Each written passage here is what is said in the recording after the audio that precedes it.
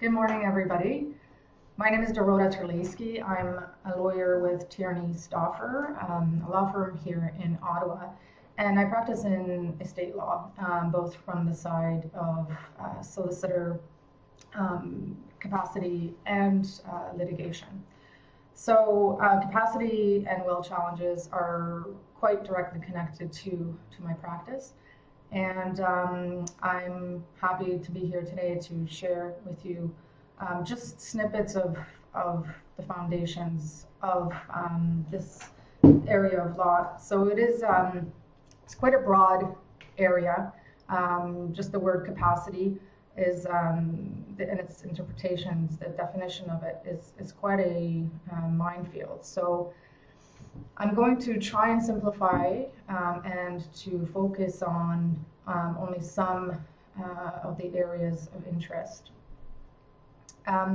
So as I understand it, if you have any questions or comments, I'd strongly invite them, but I think that they come after the presentation. And I'll speak for about 25 to 30 minutes, and then I will leave the rest of the time for any questions that might arise.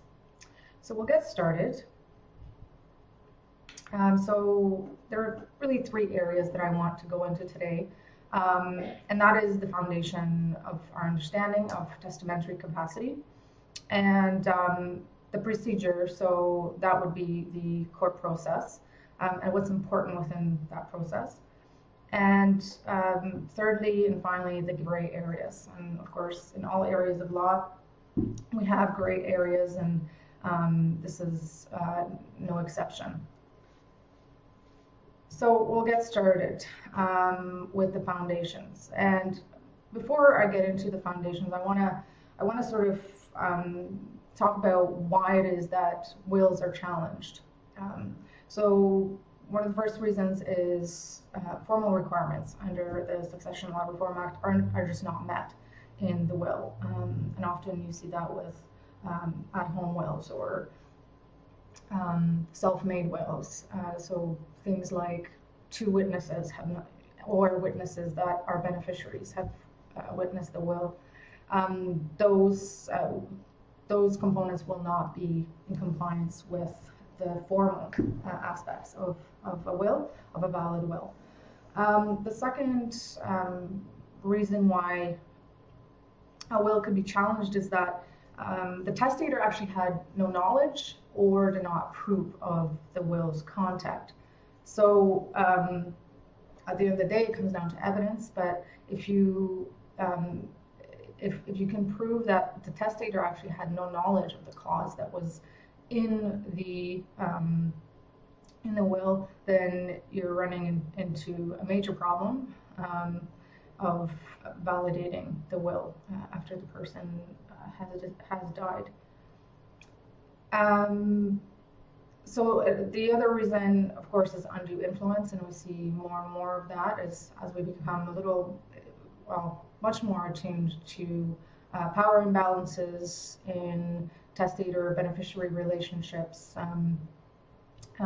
which generally speaking, we know those power imbalances and therefore susceptibility to undue influence is often in the context of family relationships. So parent-child, child wanting the best for their parent, but in fact they're applying undue influence, resulting in the testator actually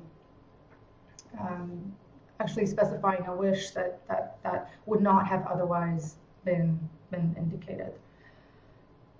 And certainly the last reason for challenging a will, and the one we are going to be focusing on today, is lack of testamentary capacity.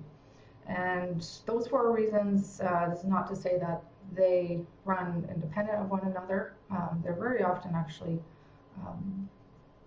focused on together or alleged together in a claim. So lack of testamentary capacity. I'm going to move on to the next slide. Testamentary capacity in general is the ability to execute a legally valid will. So it's a short sentence, but it's quite loaded. So testamentary capacity, again, is the ability to execute a legally valid will. So it's quite loaded in the sense that there are definitions that need to come with understanding this definition itself. So the ability, what does that mean? And then execution, proper execution, what does that mean? And a valid will, well, what's a valid will? I mean, it is a legally valid will, and what does legally valid mean? So hopefully through the presentation today, I'll be able to elucidate some of the meaning behind this loaded sentence. And so it's also worth mentioning that testamentary capacity is one of many capacities. So when we think about capacity, we think about capacity to do what? So it's task specific, and there is a spectrum that I've sort of tried to list here. So I tried to list the different types of capacities that are required from the least stringent test to the strictest test, which is testamentary capacity. So from the lowest, so to make a gift, it's a different test and it's not as strict. The capacity to revoke or appoint powers of attorney, that's actually pretty clearly, that the capacity to appoint or revoke powers of attorney is pretty clearly indicated in the Substitute Decision Act, Section 8 and 47. To manage your own personal care, that's at Section 45 in the Substitute Decision Act, and to manage property, also at Section 6 of the SDA. So the testamentary capacity, Penny and Boland, the case, it stands for the proposition that the threshold for meeting the testamentary capacity test is the highest there is for capacity in case law. So now we are here talking about capacity in the estate context. So capacity is also considered in other areas of law. So capacity to enter into a contract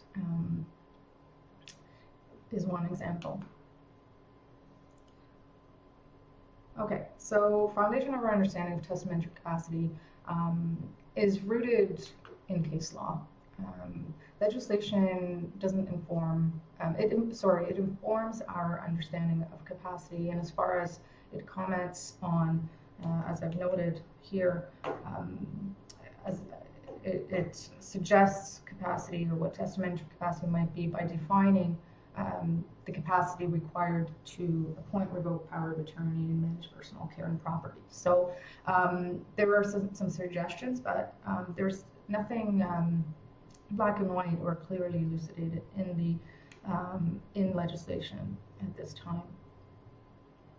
So like I said, it's case law, and the seminal case in testamentary capacity is, boy, that's 140 years over, so 145 years now. So that's the foundation, and it's still good law. So stemming from this case are various judgments that we will talk about later, but this is certainly the foundation of all discussions about testamentary capacity. And maybe I'll just give you some facts around this case. So it's 1870s England, and John Banks was so he was a draper, and he was quite successful. He owned 15 cottages, and he had a sister named Margaret. And his sister, he had a sister named Margaret and then a half-brother named Jacob. In 1838, in his mid-20s, John so he executed a will, all in favor of Margaret. So Margaret, his sister, was the only beneficiary. And unfortunately, 3 years after he executed this will, he was actually confined. He was he was diagnosed as a lunatic, and he was placed in a county lunatic asylum. And this is not the first and last of his delusional states. In fact, he was readmitted into the asylum many times thereafter. So he had very specific delusions about this man named Featherstone Alexander, who John was just convinced that this man was constantly pursuing him, and he molested him in the past and will do so again. So John was extremely concerned about this man, and the delusions were so severe that he was confined. And in fact, every time that you mentioned the name Featherstone Alexander, it would just throw him into an insane rage. And in fact, these delusions continued even after Featherstone died. So Margaret, John's sister, marries a man named Thomas Goodfellow in 1846, and then Margaret unfortunately dies during childbirth. So Thomas Goodfellow he marries again, and he has a wife. He gets married again, and he has a son with this new wife. And this new son is actually the defendant in this case. So, and then John's niece, Margaret Banks Goodfellow. I know that this is getting complicated, but you'll be able to appreciate why I'm going into all these details. So John's niece, after John, the original John, gets released from the asylum, he has his niece Margaret Banks Goodfellow come live with her.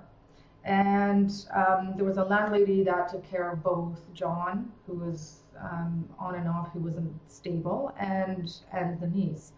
In 1863, John seeks out a solicitor and says, I want to make a will.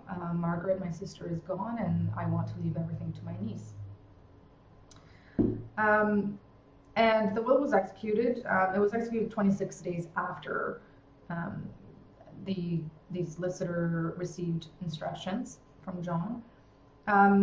But there didn't seem to be any issue with that. John, the testator, read the will twice or three times, so there was no issue at the time as to whether or not John understood what he was doing. 1865, John dies of epilepsy, insanity, and coma. The niece was then 18, and she inherited everything. And 2 years later, she herself, the niece, dies of TB, tuberculosis. And therefore, the inheritance was passed on to the paternal half-brother of John. And that presented some issues because John Banks was not related in any way to now this beneficiary. So John Banks Jr. brings action against John Banks Jr. brings the action because he wants to test the validity of the will executed in 1863. So some of the pronouncements that arise from this case are actually quite important. So Justice Brett says, whether on the 2nd of December or the 28th of December, or on both, the testator was capable of having such knowledge and appreciation of the facts, and was so far master of his intentions, free from delusions, as would enable him to have a will of his own in the disposition of his property and act upon it. So even then, 145 years ago, judges were able to differentiate between, were able to make the distinguishing feature of somebody who is able to have testamentary capacity, even though they have been taken to an asylum before. So what this case suggests from the get-go is that capacity is not a static state. Fortunately, judges were able to take note of that. So a trial, the will was upheld, the validity was upheld, and same thing on the appeal. And on the appeal, I'll move on to the next slide here. So some of the principles that came out of the appeal judgment are the following. The testator has testamentary capacity if he or she understands the nature of making a will and the will's effects, understands the extent of the property being disposed of, understands the nature of the act and its effects, appreciates the claims to which he or she ought to have effect, and no insane delusion influences his or her will in disposing of the property and brings about disposal of which, if the mind had been sound, would not have been made. So this is the foundation, actually, of lawyers taking instructions today. These 5 criteria must be met and must be at the forefront of our practice when we're retained to draft a will. So some of the other cases that have come out of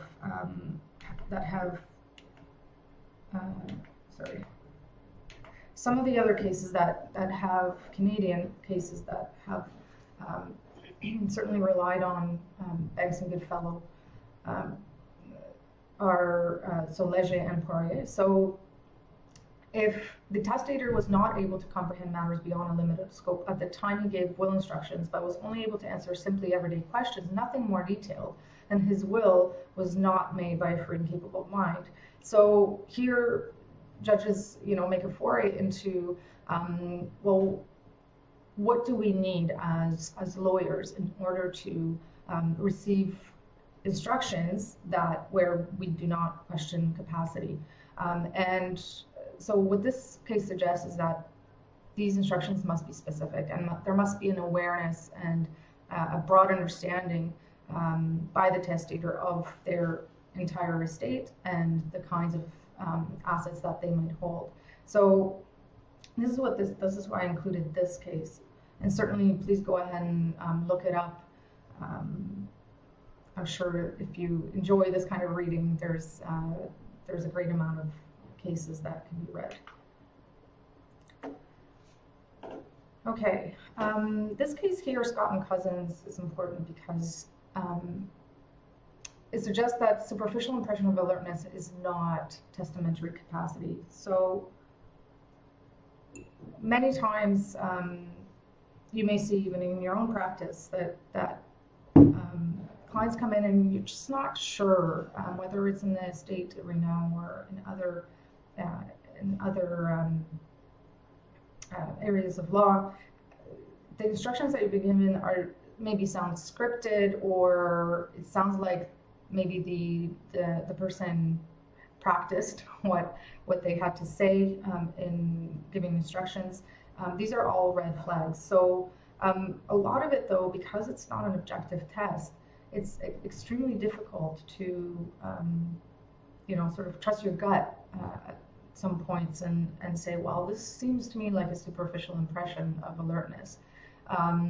So this is where notes and documenting your visits with clients is extremely important.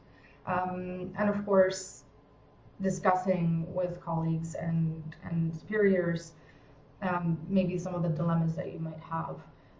And certainly capacity is one of the areas that I've found in my practice.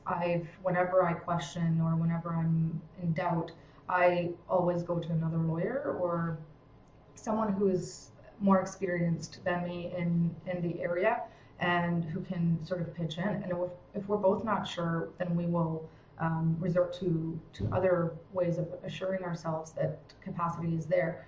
I'll talk about these areas in a second. And I'm just going to ask about my time. How am I doing on time? 10 minutes. Okay. So I'm going to try and speed through this because we still have quite a bit to get through. So in 1970, Justice Laskin summarized the elements of capacity, and they sound very much like Banks and Goodfellow. So I'm not deviating much from the law there. and it just, the language is a little more palpable. And certainly if you want to supplement in your practice, you know, the criteria that you need to meet for yourself when you're taking instructions, I would look at Schwartz and Schwartz as a case that might help you sort of find the wording when you're asking your questions. Okay, I'm going to talk about procedure now, and I'm going to focus on really two aspects. Now, again, this is a very convoluted area, and I'm sure there could be a university course just on that aspect alone. But I'm going to focus just on the onus of proof and the evidence, because those tend to not only have some surprising aspects of procedure when compared to other areas of law, but also it really forces us as professionals to bring in professionals from areas other than the legal realm, specifically the health professions. So questions of testamentary capacity are raised usually in the court context when there's suspicion that the testator may not have had capacity to execute a will. Issues of testamentary capacity tend to be raised alongside allegations of undue influence or suspicious circumstances. So, 1934 case, those raising allegations of undue influence have the onus of proving undue influence was present. So if the allegation is made of undue influence, there must be a reasonable expectation that evidence could be provided at a trial, unequivocally showing that there was undue influence. Undue influence is often related with, but I would say confused with suspicious circumstances.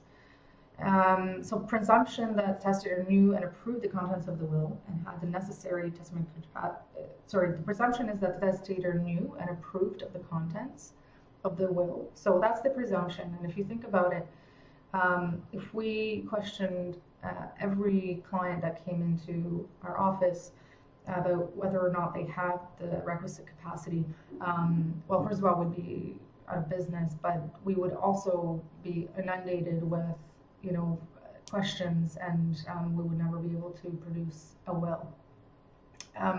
So there's a presumption here, and there's also the ethical consideration that when you take so if there's no presumption that the testator knew and approved of the contents of the will, then we're assuming that the person is incapable, and that's taking away from the person their personal liberty, you know, in a legal aspect, in a legal way, as well as sort of the ethical aspect. So you need to consider those things when thinking about when taking the instructions from your client. So the presumption is there.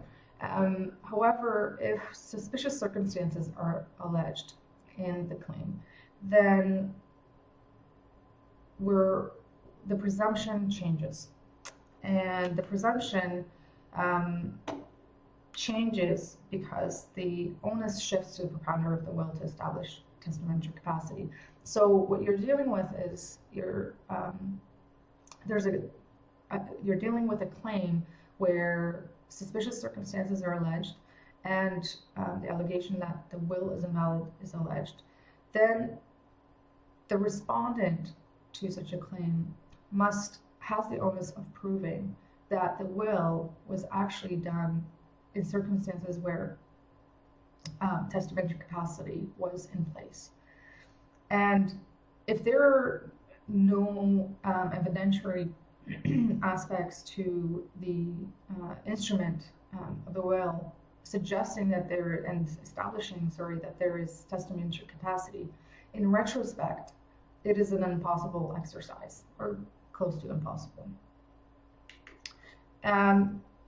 I want to define suspicious circumstances. So Fountainhay, this is another case where there were unusual circumstances, but in any event, the case is very important because it defines what those suspicious circumstances are. I'm not going to go through them all, but they're listed, and if you look at the facts of the case, you realize that you can compare the facts of that case to your own cases so that kind of get a flavor of what we're looking for when we're screening for those items. Okay, so it's also important to understand that when we're dealing with will challenges, timing is key.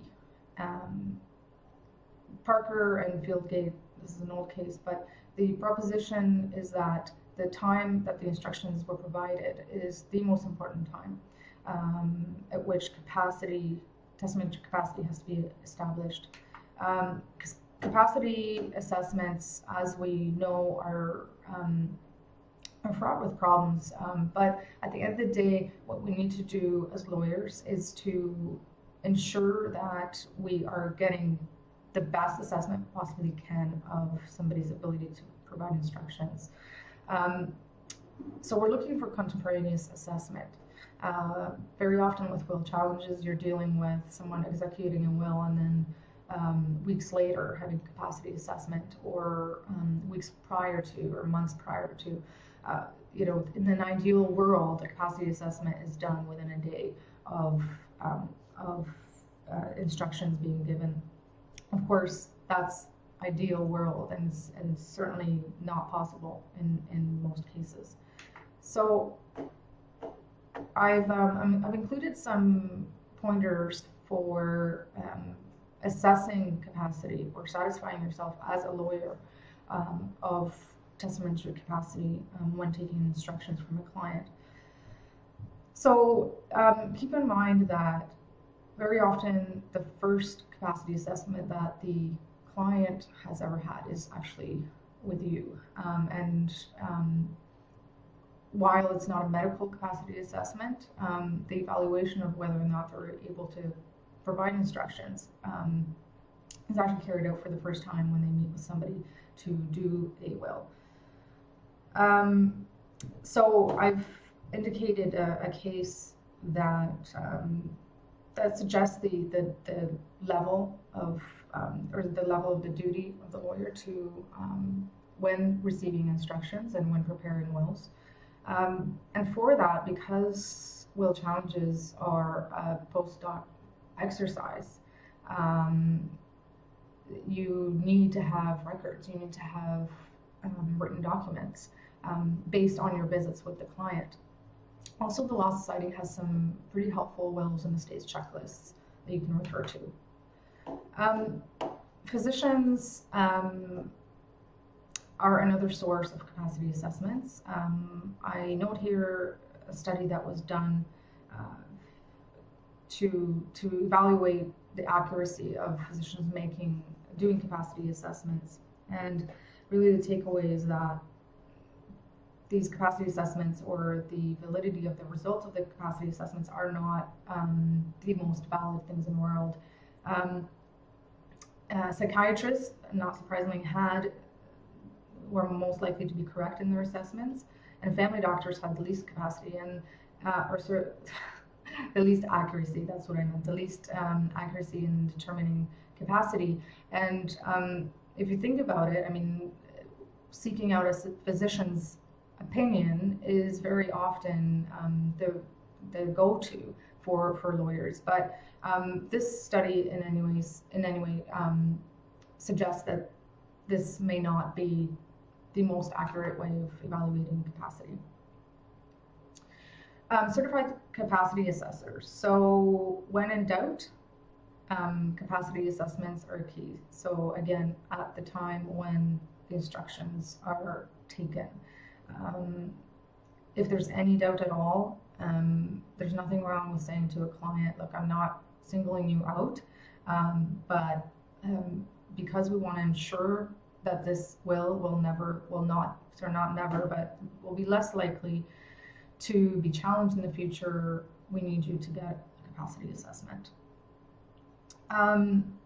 Here's a caveat that capacity assessments are based on a mini mental state examination, and that is one test that's received quite a bit of criticism. And I think the message that I want to send out today is that none of these methods of assessing capacity are actually perfect. In fact, it's established that they're flawed. But that doesn't necessarily mean that we should discard them altogether. I think that the message is that you won't get perfection, but you have a duty as a lawyer to try and determine capacity. So I just put this case in Legal and Noble. This is a recent case about, I just wanted to show you just some recent developments in the area of will challenges. And it comes down to even very simple procedural aspects such as the limitation period and does it apply to will challenges. So I encourage you to take a look at that if you are interested. And I want to talk about some gray areas. So I just got my 10 minutes left sign, and I'm going to really rush through this. So the gray areas. I want to talk about unusual bequests. Unusual bequests are bequests or gifts that are made in a will that maybe the family does not agree with. So if you go back to suspicious circumstances, any one of these factors in itself does not absolutely determine that the person is incapable. Okay, just because there are suspicious circumstances does not mean that somebody is incapable of providing instructions. What it does mean is that perhaps, and this is, I think that this is the extent of the conclusion that you can make, is that suspicious circumstances allow a person who's susceptible to incapacity of being unduly influenced. So that's a conclusion that I'm willing to make. But I think that we should be very careful of making those conclusions. And so I wanted to point out, family does not recognize as deserving. Well, in these unusual bequest cases, which there are many, but I've just pointed out two. The question always becomes, well, is the person not capable, or is it that we don't agree with the choice that was made in this will? And if it's the latter, then you're not facing a testamentary capacity issue. You are dealing with just disagreement on the basis of value system, what have you. So Charles Vance Miller, this is a person who was actually he left a will where he left a significant amount of money for the woman who will bear the most children in a defined amount of time. So it had nothing to do, he was a jokester, so everybody knew that he liked to play jokes, and he actually included, I guess, another joke in his will. So that's a strange bequest to make. It's not usual at all, but was he incapable? There was no suggestion that he was incapable. Well, it was a suggestion, but it was never actually the will challenge was never accepted by the courts. Janis Joplin apparently in her will put thousands of dollars for her friends to have a wild party after she dies, and that's a strange bequest. But was she incapable? Well, knowing Janis Joplin's history with drug addiction, maybe she was, but at the time of instructing, there didn't seem to be any question of capacity. You also have to be careful about lack of capacity and diminished capacity. It's a spectrum and it's gradients. I'm going to leave you with just these quotes from Dr. Ken Shulman from Toronto, who's an expert in the area.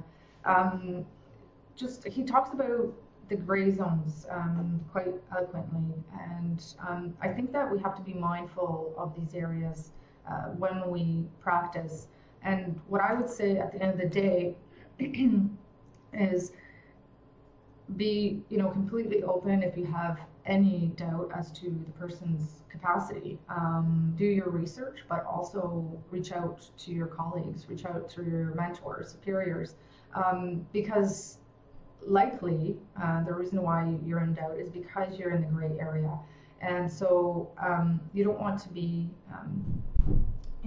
questioning the client when it's not really warranted. But at the same time, you need to satisfy yourself, it's a professional obligation to satisfy yourself that you have followed the factors outlined in Benson Goodfellow and in the later cases, and that you've taken your notes and that you've done the best that you can to ensure that the person who you're taking instructions from has the requisite capacity. Hello everyone, pleased to speak with you. My name is Ken Pope. I'm a lawyer who has a provincial and interprovincial practice assisting families who have children with disabilities and special needs. That includes wills and trusts, tax credit, back filings, Ontario Disability Support Benefit Program increases, guardianship applications, and a variety of things. You'll be interested to know that conservatively, approximately 1 family in 10 is the parent of or the sibling household for a person with disabilities or special needs, and that's a conservative estimate. So in the sense of estate planning, identifying this factor is critical because it's a critical issue for the family.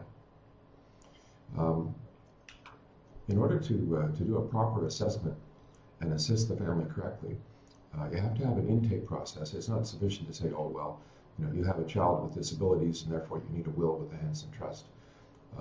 That's a large part of the process, of course, but you have to have a better understanding of the family as a whole and the circumstances of the child with special needs and their age and their circumstance. So what we'll do is we'll follow the intake process that I have, and I'll explain why the components of that intake are important. Firstly, as you can see on this first slide here, you need the contact details for the individual, obviously, so that you can open a file and you know where they live. You need a specific consent, of course, to send email under the Newcastle legislation. So the intake form that you'll find, for example, on my website has a specific box as to whether we can send you email. And of course, on your retainers, you'll have to have a special box saying, yes, you can send emails to this address, just to protect yourself for future benefit, for future use. Then you need to know who it is that has contacted you. It's quite often a parent, but it could be a person with a disability themselves, could be some other relative, could be an aunt. Case I'm working on right now, it's the grandson who is dealing with things for his grandparents because his aunt, the child of the grandparent, was injured falling off a horse when she was young. And so the daughter still lives with the parents, but it's the grandson that does the speaking, partly because of language issues. The reason that we have to know the occupation is partly to know the client better, know your client. For any financial advisor, there's a positive know your client rule. You have to know these things. And of course, if you don't ask the family if there is a child with special needs, they may not tell you. It's quite possible that, say they have a child with some mental health problems, and they just don't wish to disclose that for their own reasons. But you can see on this screen, what is your occupation? It says a question, will you have an OMERS or teachers or Ontario power generator pension? And the reason this is important from an estate planning perspective is that these are provincial statutory pensions. And when a person retires and starts to receive their pension, and then they die, if they have a spouse, of course, the spouse then starts to receive a portion of that pension, let's say 2/3. And what is generally not known is that if you have a municipal employee pension or a teacher's pension or power generator or hydro pension, that pension also passes down to your child with disabilities who is an adult dependent child. Of course, there's a pension for a minor child, but what happens is if you start out and you're a teacher and you're retired, and you have a $60,000 pension, and your husband has predeceased, then your son, who is say 54, when you die, and severely autistic, he would start to receive half of your $60,000 pension. So he'd get $30,000. Now, of course, if the child is an adult and incapable, well, then of course someone has to be their court-appointed legal guardian in order to actually put the pension in place, because of course the child can't. But you can see that a $30,000 pension is a big piece to an estate planning puzzle. It's also very helpful to find out how people heard about you, how they came across this information. And I would say that more commonly than ever, of course, it's through an internet connection, a Henson Trust Google search, RDSP Google search. And of course, most of the communications these days is done with email and on the phone. Some clients actually come to the office. Sometimes I go to the client and meet with them in their kitchen.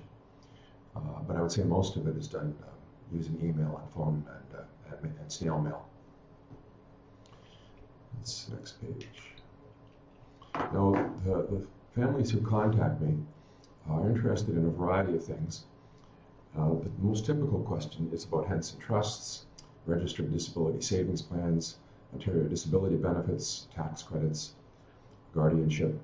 And typically, when you're working with one of these families, which is a very gratifying process, by the way, you're dealing with some really, really nice families. People that are just have worked hard all their lives, of course, to take care of their children, and sometimes one or more of those children has disabilities, and 15% of them remain at home with the parents until the parents die. On occasion, it's good all around, because the child that stays at home and the parents who are then in their, say, their late 80s or 90s, often they can stay at home longer than they could otherwise, because their son, who's, let's say, 55, with guidance, he can drive the car, he can clear the snow, he can cut the grass, he can help with the groceries. All of these things that, as a parent gets older, they may need assistance with. I also find that you generally do more than one thing for a family, and over time, you do more things. So when the family first comes to you, you identify whether they have a will or not. Of the people who come to the seminars that I do, and these are the people that know that they need a Henson Trust typically, because that's why they're coming to the seminars, 50% don't have a will. And I think that's a pretty common number in the general population as well. And of those who do have a will, very few have trust provisions. If they do have trust provisions, the odds are small that they'll have a correct but simple Henson Trust. And it's quite possible that they'll have trust arrangements that are clearly not Henson Trusts, which would therefore still disqualify the child from disability benefits. And sometimes it's an arrangement that's worse than nothing.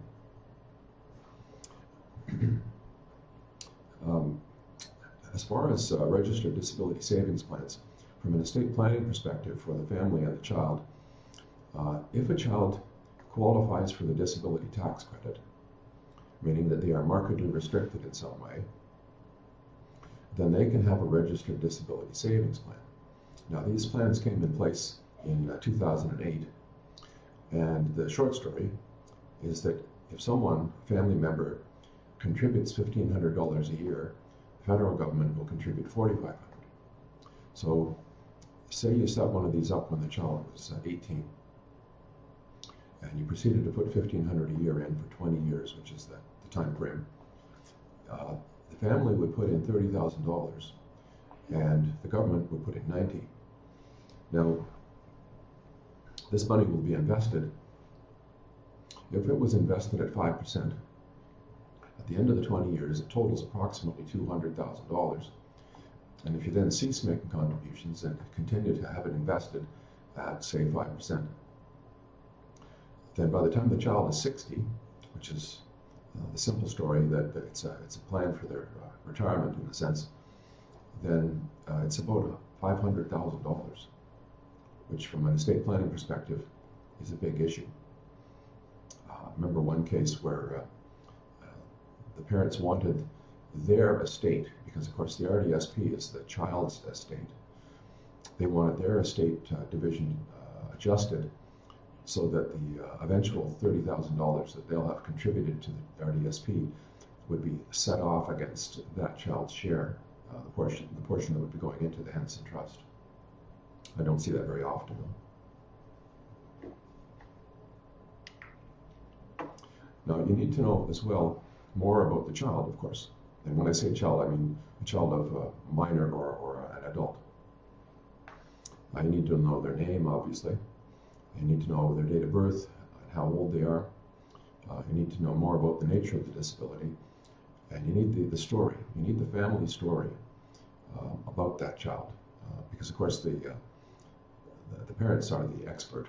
You know, they know more about that child than any other professional, doctor, social worker, lawyer, accountant. You know, all of these supporting professionals, they're not the expert on this child. The parents are the expert. They're the ones that have the file folders full of all the reports and tests that have ever been done. So you need the child's story, and you need to know more about the child. Are they sociable? Which can be a great saving grace. What's the likelihood of their longevity? Is it a girl with Rett syndrome? Because these are all factors in the planning. If there's a great likelihood that the child is not going to survive the parents or outlive them, then in the planning for the will and trust arrangements, you have to plan for that possibility. If they're over 18, then typically they will be receiving provincial disability benefits, although you still regularly find families where the child is 32, living at home, and just has never received provincial disability benefits.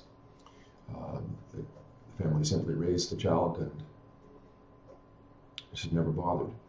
Now, if the child is 18 and the test for Ontario Disability Support Benefits is either that the child can't function in a competitive workplace, or can't function in the community, or can't handle personal care. So the test for ODSP is a lesser test than it is for the disability tax credit. Although I would say half of all people on ODSP would qualify for the disability tax credit. Certainly not all do. Now, if they're receiving benefits, what they should receive at present is approximately $1,100 a month. But if they're living at home with the parents or with a brother and his family perhaps, they'll typically be slotted into what's called the room and board amount, which is the $841 a month. So there's about a $250 difference. And we regularly get the benefit increased because the child is always slotted into the $841. We get it increased because, especially if the child could and perhaps does shop and cook themselves, well then it's not room and board. They provide, they buy their food, they cook their meals, so it's not room and board where the child is provided with a room and food. Although in most practical situations, of course, the parents do, of course, do the shopping, do the cooking. But it's a good life skill for the child to learn to shop and cook.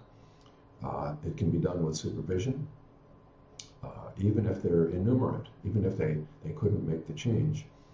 If they go to an honest supermarket, and I think, as far as I can see, they're all honest, and if they have cash or they have a debit card, they can pay. I don't think they're going to get cheated. And if they can find items in the store, even if they work from a set list, a repetitive list, frankly, I get a list from my wife, so I don't see there's much difference. And we buy mostly the same things week after week. So there's no issue with that. And what this does, we set up a lease between the parent and the child. Typically, the shelter component of the 1098 is about $480. And then the rest is supplementary benefits. So we set the rent at about $500. Now, this is not rent in the real sense that Canada Revenue Agency expects you to declare it. It's only rental income if you're in pursuit of profit. And then, of course, if what you're doing is having a child pay a contribution towards shelter costs in this way, then it's not really rent. Similarly, the child can't make use of the tenant property tax credit. And even if you made the calculations that the $500 is less than a fair share of, say, half of the costs or a third of the costs of running the house, you can't write off the difference either. You can't take an expense. As far as the shopping and cooking, it's even workable if you paid a roving chef or cook, because there are people who provide this service, where the food is purchased, the supplies are purchased, and then they come to your home and they make up a set of meals, say a variation of 3 types of meals times 10, and then they're put in the freezer, and then the child takes them out and heats them up. That would qualify for not being room and board. If the child is on a G-tube, is being fed with a gastro tube, well, that qualifies because the parents are not providing the food. The food is taken in through a tube. It's only, and if the child was in a fully supported living situation where everything is provided, well, the institutional amount that is given to the supported living group home, it's the full amount as well. It's only the parents or the sibling, for example, if the child lived with a brother who would not, in that circumstance, the child would not receive the full amount, and so would then need to be corrected. Approximately 15% people with disabilities continue to live at home with the parents or with a sibling, for example, when the parent has passed on.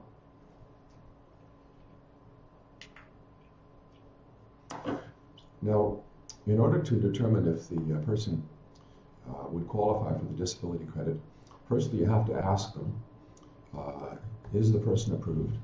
In lots of cases the person is approved, but it's very regularly found that they're not. I remember I did a seminar on a morning and afternoon on a Saturday in Scarborough, and then on a Tuesday afternoon and evening in St. Catharines. And we had about, in total, about 150 people at these 2 events, representing about 100 families, because some people come as a couple and some, of course, one has to stay with the child. And because of the nature of how these seminars were put together and the groups I was working with, all but I think one family had children, young and old, who had cognitive difficulties, children with autism, Down syndrome, effects from cerebral palsy. So all of those kids would clearly qualify for the disability tax credit. But when I asked them all, because I tabulate the results before I present the seminar, half of the parents replied no, or they didn't know. Which means that 50 of the families either weren't using the credit, although they could be, or they didn't know. And what that means is that a lot of those families didn't know, and a lot of them were not using the credits, which is a bit mind-boggling. You'd think that if you have a child who has Down syndrome or autism, and you've been going to different support group sessions, that you would have heard about the credit, but that's just not the case. So what we do is we identify this, and we then typically, the most typical profile is a family where they either aren't using the credit, but clearly should, or they were, but they haven't for the last 20 years, such that, for example, the child went into a supported living environment and the parents thought that the child had to live with them in order to make use of the credit. And that's not the case. The credit is transferable to a tax-paying family member, a parent, a spouse of a parent, a sibling, cousins, aunts. And to be transferable, the child has to either live with that person, which of course makes it pretty clear, or the person has to help to some extent with food or shelter or clothing. Now, even if a person is in a fully supported living situation, typically the parents buy the clothes, so the credit is transferable. And as I say, the most typical profile is a 10-year backfiling, making use of the fairness provisions. And the recapture for a 10-year period on the disability credit is about $16,000, which is good. It's simply a credit that should have been used and was not used. And then the child can have a registered disability savings plan. Now, the plan holder can either be the person with the disabilities, or if they're an adult, for example, and not competent, which of course would qualify in a lot of cases where the disability credit indicates a market restriction, well then a plan holder can be a parent. Up until a couple of years ago, we had to set legal guardianships in place in order to set up such a plan, in order to have access to the federal grants and bonds. But the rules were changed by the federal government 2 years ago, and it'll be effective until 2016, and perhaps it'll be extended such that a parent can be the plan holder. Because of course somebody has to determine how the money is going to be invested. What I'm also finding is that 7 years later, that it's time to do an assessment, to get a copy of the RDSP statement and to determine what the return on investment is. Because in some cases it's reasonable, but I found a lot of cases where for some years there's really been no attention paid to that. We had one mother who had set the plan up very diligently in December of 2008, but the return on investment since then was 0.5%. This is obviously not very forward-looking. The only plan there is to actually lose capital value based on inflation. So you need to do an assessment of that for the long-term planning perspective.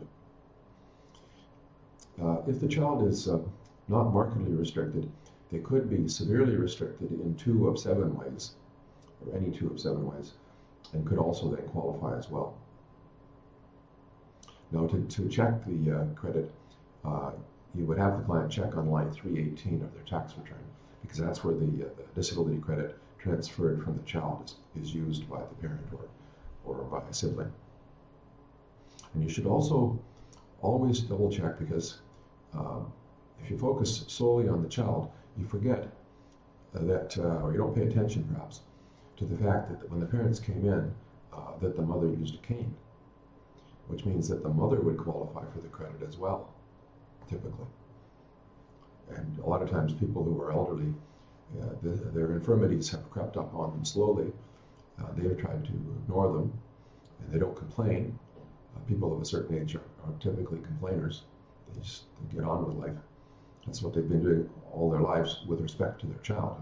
What they do is they get up in the morning, and they put one foot in front of the other, and they take a step every day to walk down the path of taking care of that child. And they do this until the day they die. So you have to give them credit for the courage that's shown. And of course they don't know that they're brave, but bravery really is action in the face of fear. And that's all they do. They don't even a lot of times recognize being fearful at all. The trepidation has been put away.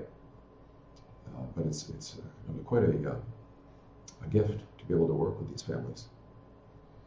The other credit that is almost never used is the caregiver tax credit. It applies if the child is over 18, so let's say 28, and if they live with the parents, and if the child's income is less than $14,000 and they are dependent in some way. Now, if the disability credit has been put in place, then of course the dependence is clear. But otherwise, you need some kind of a record or a statement from a doctor to document the nature of the disability. You can't just, on the Schedule 5 that you use for the adjustments, you can't just put it down anymore. You have to have some documentation. But the backfiling of the caregiver credit could go 10 years or back to age 18. And the credit until recently was worth about $600 a year, so the recapture was about $6,000. The credit has now been increased to about $1,000 a year, so it's slightly more. And as time goes by, of course, well, in 10 years it'll be 10,000 adjusted for inflation.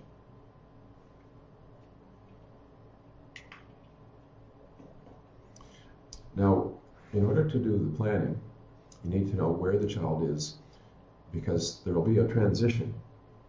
At some point, the parents are going to die. If the child is one of the 15% that are at home until the parents fall off their perch, then obviously the transition is a difficult one. And it's necessary at a time of great stress and bereavement. So if a family can, it's best to have a transition sooner than that. But a lot of times it doesn't happen. And in order to help with that plan, you have to know more about the child and what would be a good situation. It's very interesting as well, because what I've found is that quite often when the child has been at home with the parents all this time, when the parents are gone, they often make great strides because they have been protected as a child is from their childhood, and perhaps have not grown past that. So it's very interesting to see how that happens. This just speaks to the fact that the disability credit requires some assistance with food, clothing, or shelter. Now, we cover a lot of things at seminars, and we can't cover everything today, but I think that the best is to talk just very briefly about Henson trusts.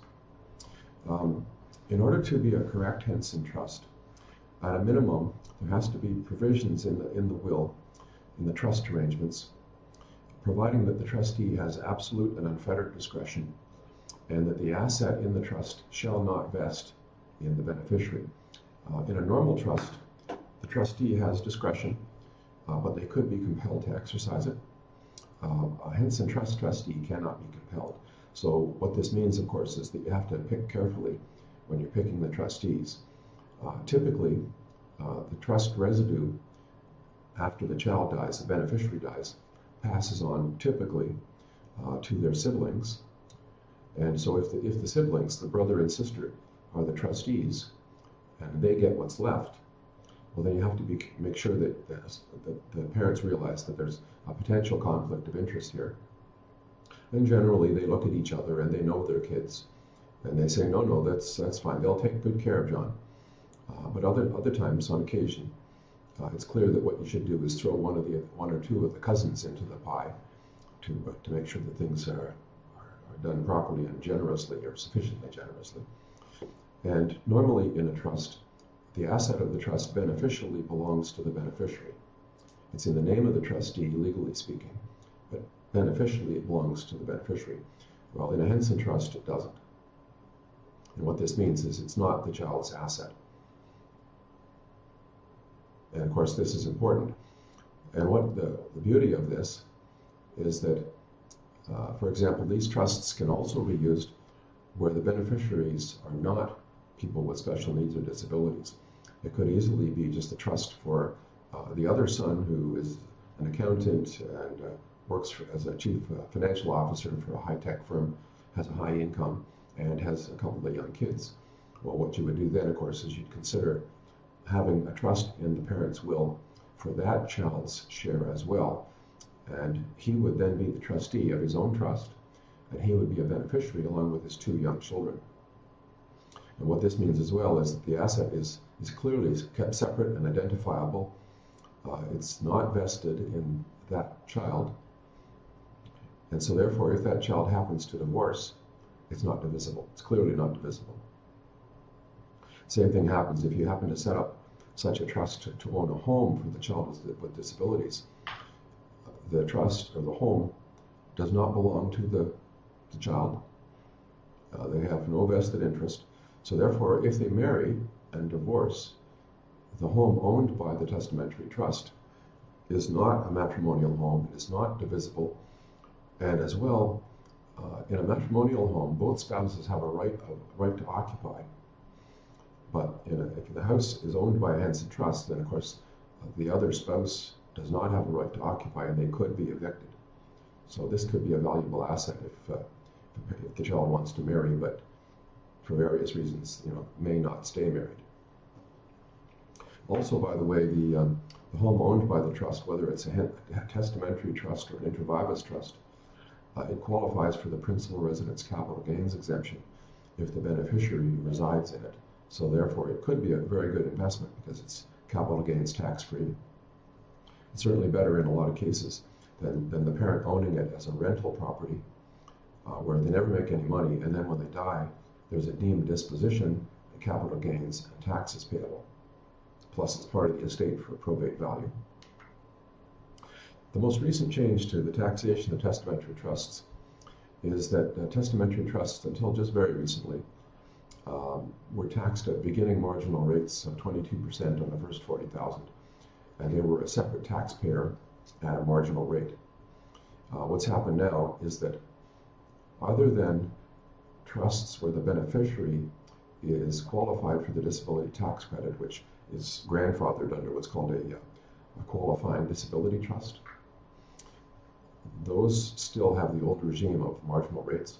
But now income taxed in the hands of a testamentary trust, in its own hands, is taxed like an inter vivos trust at the top marginal rate. So of course you must have a way to have that income declared in the hands of some taxpayer in a lower tax bracket. Now, this isn't going to have a significant effect on my client families because a third to a half of them, the child does qualify for the disability credit, so it's under the old regime. And of the others, if the child is not qualified for the disability credit, you can still declare income in their hands, and you can do it in such a way that it doesn't affect disability benefits. So you still have that lower tax bracket to work with. Also, a lot of the trusts are not large trusts, $100,000, $200,000, $300,000. So if it's a $100,000 trust and it's invested at 5%, you can give that child up to $6,000 over 12 months anyway. So therefore, the $5,000 can easily be declared in their hands, and you're simply supplementing them to the tune of $500 a month. This is allowed by ODSP. I think in closing comments, you should certainly feel free to contact me or check out my website. I'd be very happy to reply to questions. It's a very interesting and gratifying practice. You do the best you can for the clients to put their affairs in order. They get a great deal of peace of mind. Good morning, everyone. Apologize in advance for a croaky voice. This is a winter cold from icy Ottawa. So I'm here today to speak to you about cottage or vacation home succession planning. And those of us who have been in the practice of law for a number of years in the wills and estates part of our practice understand that the cottage or the vacation home is the single asset which, without careful planning, is almost guaranteed to cause a war between members of the next generation. Similar to personal effects, which often is the source of deep resentment, the family vacation property has an intense emotional significance to our clients who feel that it will be a romantic emotional reunion place for the next generation. And indeed, clients whom you are assisting in cottage succession planning generally have on their rose-colored glasses and have the idea that the succeeding generations will go hand in hand in this wonderful place that has such happy memories. It seldom works out that way, as we've all discovered.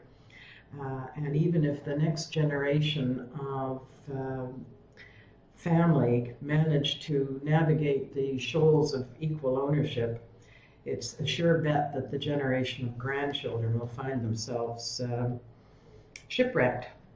So I've discovered that it's critical to have an open and frank discussion with the entire family to identify the expectations of the children and to learn what their objectives are. And then you're better placed to devise a succession plan to best satisfy those objectives and accommodate competing interests. To do those, one needs to take into account the following influences: financial ability of members of the next generation, second marriages and blended families, ability to contribute physical labor, meddling in-laws, times of access, and perhaps the most important, the dynamics of the relationship between the next generation family units. This paper will attempt to expose you to some of my strategies to employ where the planning was either absent or ineffective to avoid dissension and resentment, and to point to some pre-death strategies which could have avoided post-death war. My first case study was an actual case in which I was involved, after the fact, I hasten to add, and early in my career. Mr. Smith, a widower, had 3 adult children, 2 sons and a daughter, all married. He had a cottage in the Halliburtons, which had been in the family for 2 generations. His will divided everything equally among his 3 children, with no special treatment awarded to the cottage.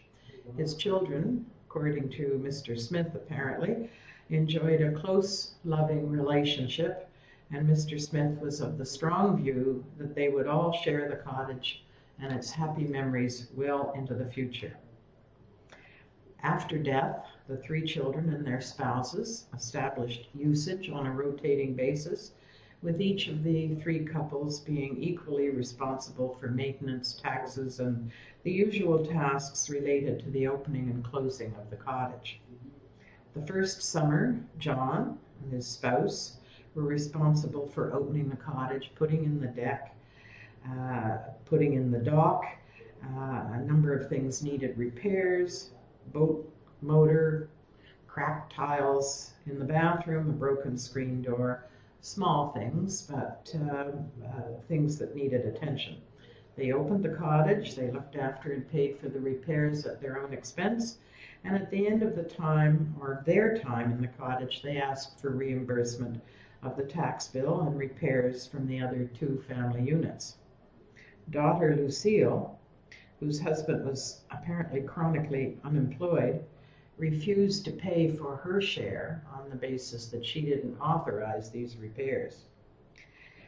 Lucille and her husband were next on the rota of usage, and at the end of their period, Brother Martin and his spouse arrived for their allotted time to find the cottage had been left in chaos.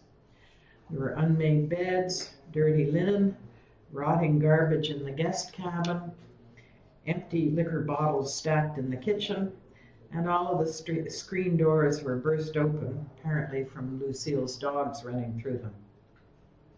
The next year it was Lucille's turn to open the cottage, and when Brother Martin and his spouse, who were next in turn, arrived the following month, they found that the dock hadn't been put in, none of the motor boats were serviceable, and the same mess had been left that had greeted them the year before.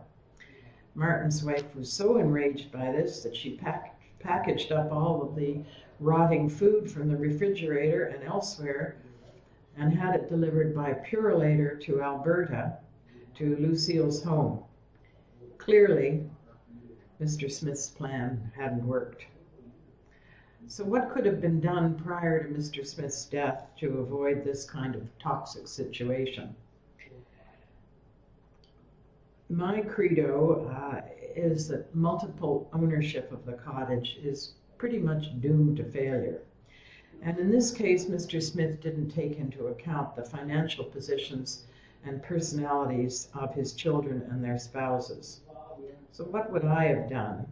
Indeed, what do I do to attempt to avoid this kind of situation arising in my succession plans? I would have striven to ensure that only one family unit would receive the cottage, and the other children's shares would be equalized by the receipt of other assets. Many clients, when you propose this, will of course say, oh my, I couldn't make a choice. My other children would never forgive me. They'll be mad at me until they go to their graves. My simple response to that consideration is to leave it to Lady Luck. If more than one child wants the cottage, let them draw straws to see which one of them will become the lucky owner. And that person has to buy the others out at fair market value. Typically, they will have a proportionate interest in the estate over and above the cottage and will be able to buy out their siblings using their share of estate assets. If not, the successful drawer of straws will have to finance the purchase, or if unable to do so, he or she will have to defer to the other or others of the siblings who also want the cottage. I have in my paper, which I gather you can access on a private YouTube, a precedent clause which I find very useful in avoiding the Smith family war. Has worked like a charm in the past, and I might also say in each case where I have recommended it and my advice has not been followed, there inevitably is a problem that arises along the lines of the Smith family case study. So the second case study is one facing one of my colleagues presently and deals with a second marriage, children of the husband / cottage owner from a previous marriage, and children of the second wife. So Mr. Jones, the testator, knowing how much his wife loved the cottage, drew his will providing for a life interest in favor of his second wife, Maisie, with a remainder interest in favor of his children by his first marriage, passing on Maisie's death. Mr. Jones died 6 years ago in 2009, and since then, Maisie has used the cottage with her own children supporting her endeavor. Son Robert has built an addition to the cottage, looks after all of the landscaping and the numerous issues which accompany a seasonal cottage. Maisie, in turn, in accordance with the terms of her late husband's will, pays all of the expenses and the taxes, and has been very generous over the years in allowing her stepchildren and their children the use of the cottage whenever they want to be there. The cottage presently has a fair market value of $1.5 million and was acquired in 1935 by way of an inheritance from Mr. Jones' father. In 1971, the valuation date for capital gains tax, it had a fair market value of $125,000. Mr. Jones failed to crystallize his capital gain in 1997 and claim his capital gains lifetime exemption, and so the present accrued capital gain is $1.375 million, all of which will be taxed in the year of Maisie's death. In 2014, the federal government in its budget very unexpectedly proposed a new rule relating to the inclusion of income arising on the deemed disposition of assets in a trust following the death of a life tenant.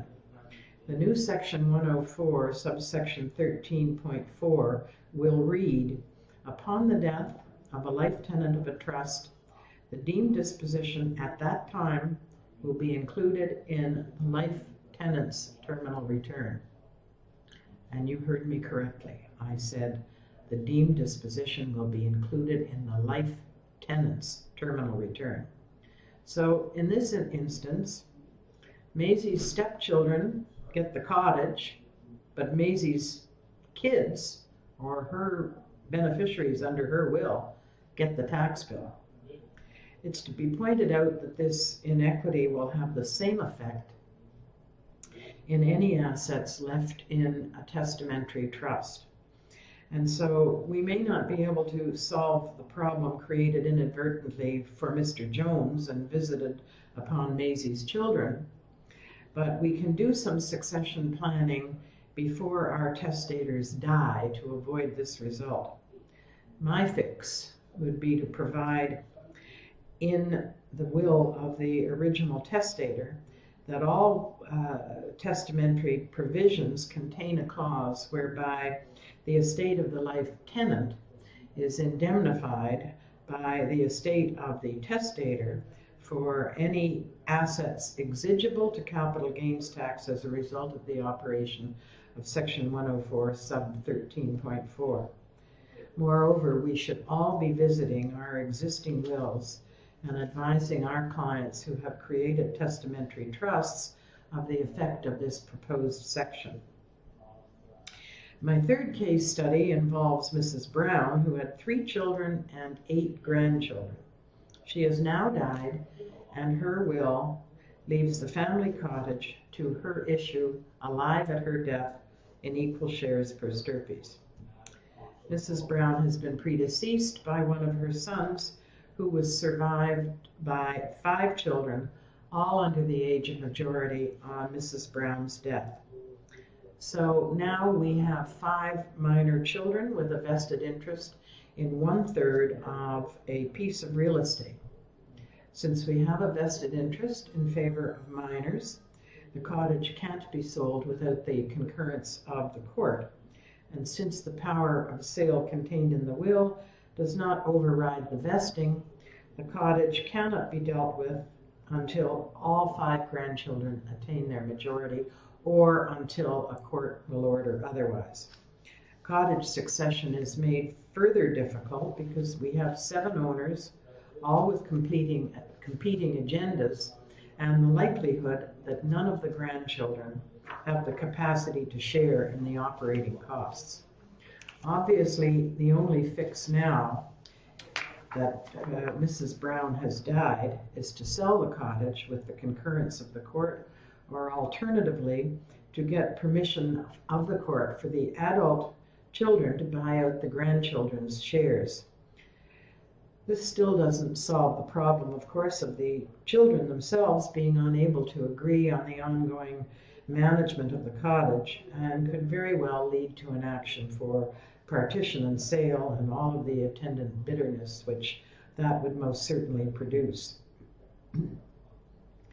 My fourth case study involves the transfer of the cottage to an inter vivos trust with a view to avoiding probate fees on the death of the settlors of the trust, in this case Fred and Diane White, and create a mechanism for holding investments from which the ongoing expenses will be paid, as well as a management structure for one of their children getting out of the ownership of the cottage.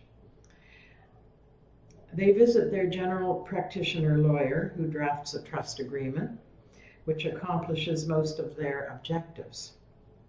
What he doesn't tell them, because he doesn't know, is that because they are both under the age of 65, the transfer of the cottage to the trust creates a deemed disposition at fair market value, and the capital gains tax is exigible in the year of the transfer. Moreover, he doesn't advise them, because he doesn't know, that the trust is also subject to the 21-year deemed disposition rule for trusts, which creates a liability to capital gains tax every 21 years following the date of the creation of the trust. Finally, compounding the problem is the fact that the cottage is registered in land titles, which doesn't recognize trust ownership, and the settlor is deemed by land titles to continue to be the beneficial owner, and on the settlor's death, land titles will require probate of the settlor's will before allowing the successor trustee to deal with the cottage. So the main reason for putting the cottage into the trust was to avoid probate fees, and that purpose is not accomplished. Finally, in the Fred and Diane White situation, the income earned on investment monies which were settled on the trust and intended to be used for the payment of cottage expenses, that income attracts tax at the highest marginal rate. My fix would be to avoid the trust, but what's the alternative? In this instance, with a view to A, avoiding probate fees, and B, creating the single unit ownership objective, is to create a corporation to hold title, and you couple that with a shareholder agreement governing the management of the cottage and the succession of the ownership or buyout of shares. As I've said, this provides for the single ownership entity benefit and avoids the deemed disposition rule. But unless the parent is the sole owner of the shares of the corporation, i.e. the settlor, or the principal of the corporation, there's no rollover available on the transfer of the cottage to the corporation, and capital gains tax is due on the year of the transfer. Moreover, a corporation cannot utilize the principal residence exemption, which might otherwise be available to the settlor of the trust and or members of the next generation, and the personal use of the property could be considered to be a taxable benefit to the shareholders, and tax would have to be paid by those shareholders each year. So moving away from the case studies which illustrate the problems of cottage or vacation home succession, I'd like to move into the other considerations and the tools. As discussed, capital gains tax is a major consideration which has to be taken into account in terms of any succession planning. Many vacation properties owned by Canadian residents are owned in the U.S., and therefore U.S. estate tax provisions must be considered. We have to consider as well the estate administration tax, or probate fees as we used to call them, which in Ontario presently are not only onerous in amount, but the rules which have been in effect since January of this year make reporting for probate purposes much more onerous and hence expensive to our clients. Alter ego trusts are a device which may be considered, as well as the ordinary inter vivos trust. As I've discussed, corporations can be something that we look at in order to create the single ownership entity. And finally, something that is likely new to most of you is the issue of creating a nature conservancy, which I will get to in a minute. So I think I've pretty much covered the waterfront in terms of capital gains tax and ways in which to minimize that tax or defer it wherever possible. On the issue of estate tax, as I've said, vacation properties in the U.S. pose additional tax and succession problems for Canadian resident owners. If your client's worldwide estate is valued at $5.34 million or less, presently no U.S. tax is exigible. However, if the worldwide estate exceeds $5.34 million, then there is exposure to U.S. estate tax. And it's instructive to note that for the purpose of calculating the value of the estate in the U.S., certain assets which would not be included in Canada, such as designated life insurance proceeds, are included for U.S. estate tax purposes. The current state of U.S. estate tax, of the U.S. estate tax regime, makes reliance on any long-term planning iffy at present. And so in terms of succession planning, I pay more attention to the practical exigencies of the transition and less attention to the tax consequences, simply because we don't know really what they are going to be at the time of the death of our client. In many situations, you would want a separate will dealing with property in the foreign jurisdiction, which would be written in local language and form. If you're dealing with a vacation property in Europe, many of the civil jurisdictions in Europe have mandatory rules which limit the testamentary freedom of the testator, and therefore your client's wishes may not be able to be complied with. So it's important, if this is the case, if our client has a vacation property in the south of France, we should be seeking advice from a French notary or a lawyer as to what options are available to our clients in terms of the disposition of their vacation property. We've talked about estate administration tax, 1.5% in Ontario. As a consequence, if the cottage or vacation property is transferred to a trust, the tax savings can be significant. But at the same time, one always has to balance that against the professional fees and disbursements incurred in creating the trust, as well as the potential exposure to the deemed disposition rules under the Income Tax Act. Family Law Act claims. This, of course, pertains principally to the next generation and the outlaws, so to speak. If one of the children of your client is having marital problems or may have marital problems, then a trust may help to protect the cottage from the Family Law Act claims of the spouse of the child.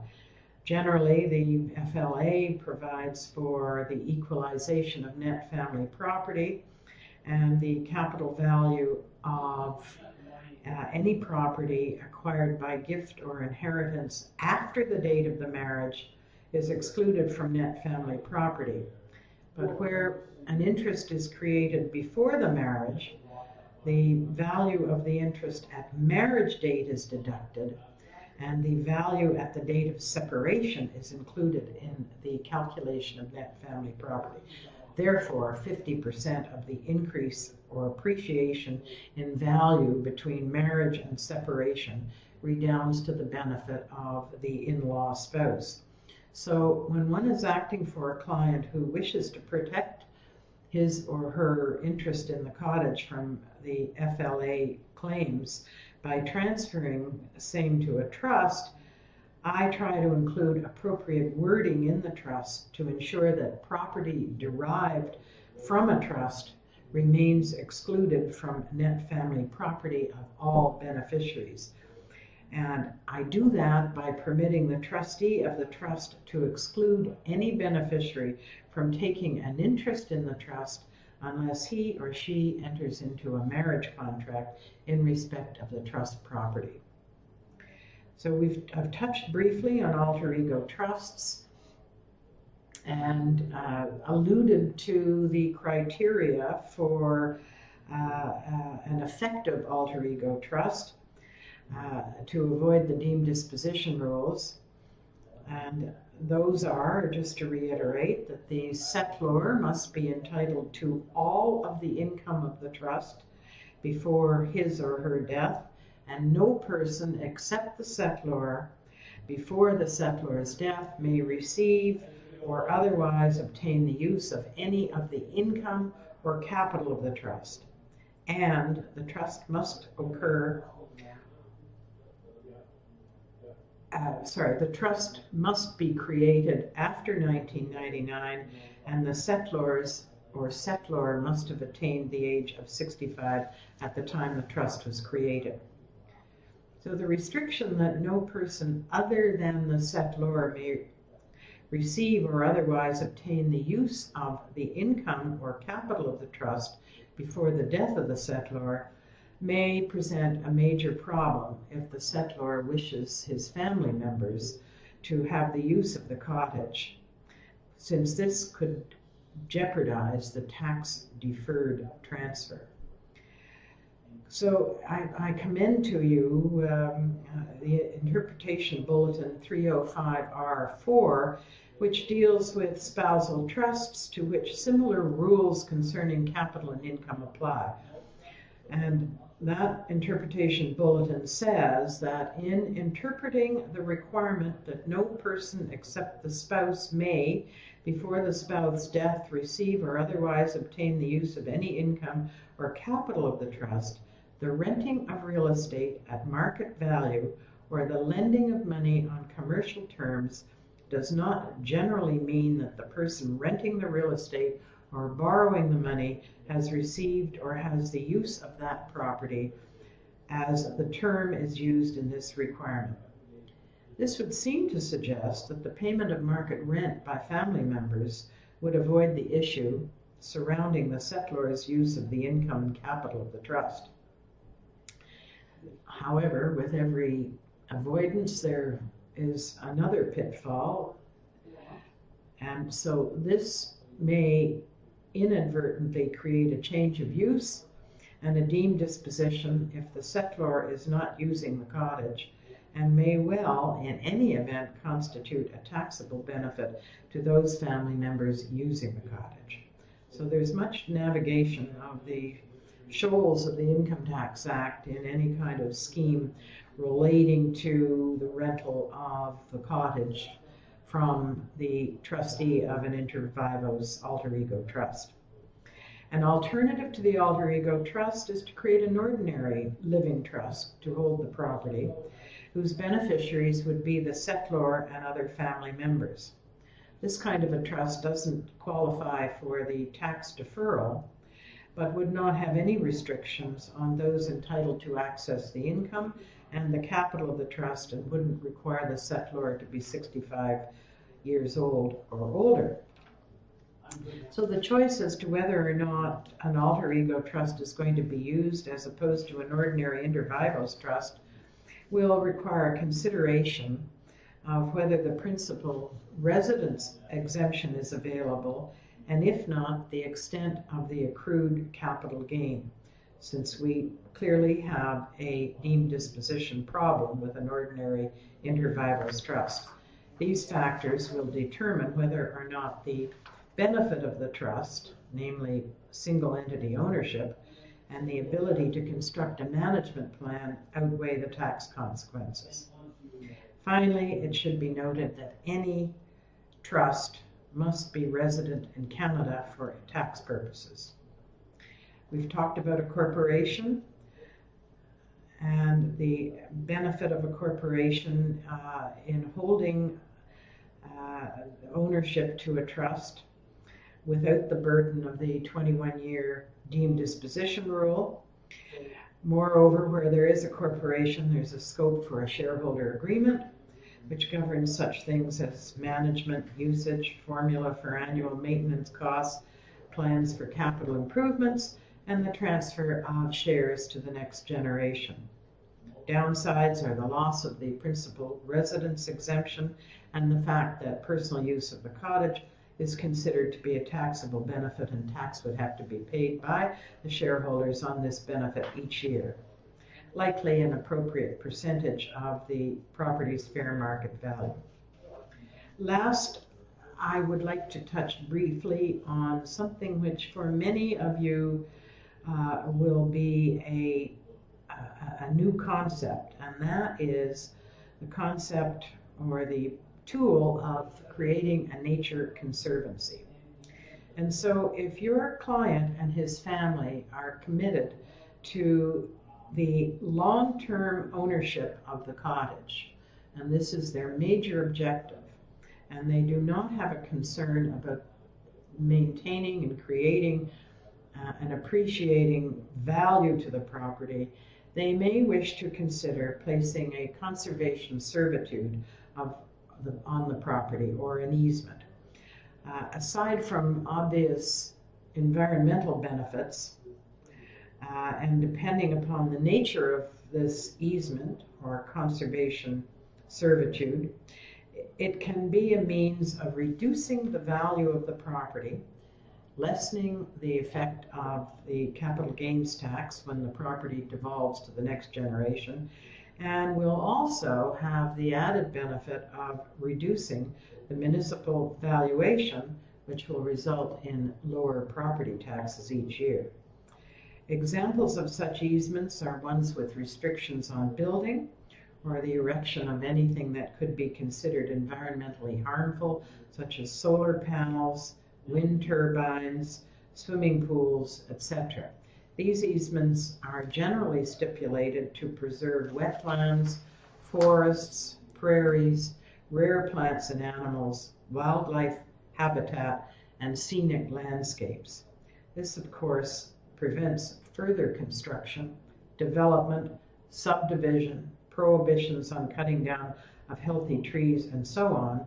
And of course, it significantly reduces the fair market value of the property. A conservancy servitude can be set up through the Nature Conservancy of Canada, which requires that the property must meet certain ecological criteria. Clearly, as I've said before, these criteria have a profound effect on the value of the property as well as the marketability of same. And so given that the servitude lasts forever, your client and his or her family must be completely on side with the concept that this implies that the cottage property can never be sold and will remain in the family in perpetuity. Thus, this kind of extreme planning must be coupled with a mechanism for the ongoing management and succession to each succeeding generation. What I've seen is a corporate structure with a shareholder agreement to which each family member must subscribe before receiving a transfer of shares in the corporation.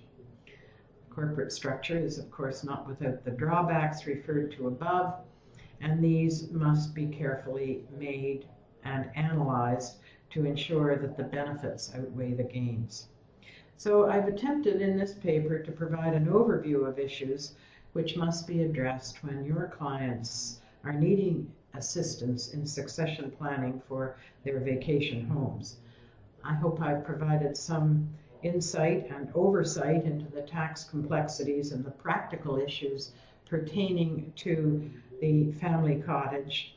And I would say that in my experience, clients often take the straightforward approach and don't address their minds to the bear traps of succession planning, nor do they appreciate the tax consequences. With appropriate planning, we can provide our clients with a solution that minimizes tax and meets their non-tax objectives.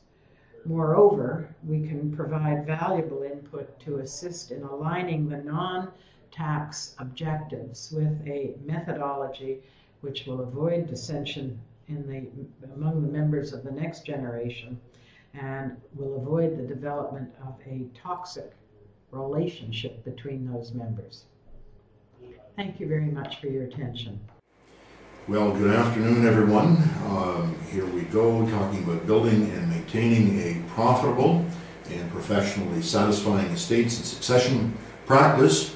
And we're going to look this afternoon at the underlying principles and some best practices. I want to say good afternoon, especially to the folks down east in Nova Scotia, and I understand there are some from Saskatchewan as well, some of which places I've had the privilege of practicing in bed and certainly visiting and enjoying. So welcome all you folks down east and out west and across Ontario. This afternoon, what I'd like to do, if we could, is really look at the high-level picture in terms of precedents and models. There are lots and lots of excellent ones already out there, and we're not going to reinvent the wheel. What I'd like to do is take a kind of a principled approach or principled look at what a good estates practice looks like, what we need to do, how it's developing, and where we go as we respond to trends. So the first thing, if you can follow along on my paper, the first thing we look at is the need to understand the big picture. In some ways, we've, in Ontario at least, and I think right across the country, we've tended to follow our British heritage in the sense that this is a noble profession, and that barristers in particular are kind of a lesser nobility. We don't worry about the money that will follow itself, but we have this noble task performing in Her Majesty's courts, all of which is true and beautiful, but the truth of the matter is we all have mortgages, we all have kids to put through school, and we all have retirements to fund, and we do need to consider the business of the practice as well. We've always thought, I think, that our U.S. cousins have been perhaps a little bit overly concerned about the business side, and our English cousins more too concerned about the nobility and the professional side. So what I'm trying to do is capture a little bit of both, if we can, this afternoon. The truth of the matter is, if you don't look after the business side of your practice, then you won't be doing it for very long. If you don't do it for very long, you won't get very good at it, and you won't serve your clients. I frankly believe that if we run better practices, more profitable practices, that will result in better and more widespread legal services for the community. So we're going to have a look at some of that this afternoon. So just considering the big picture is that we also need to concern ourselves with the little picture, and that is if we don't concern ourselves with the nitty-gritty of the practice, the forms, the intake forms, the checklists, the making sure that we comply with law society requirements, money laundering, proper photo ID, all the little tiny nitty-gritty things that we sometimes shove off the staff. We need to make sure that that's an everyday part of our practice, because it's very often the little things that will come back and bite us someday down the road. So big picture is extremely important, but we can never forget the little picture as well. Another analysis that I want to just take a minute or two and think about this afternoon is the difference between what I call commodity work and, if you like, bespoke work.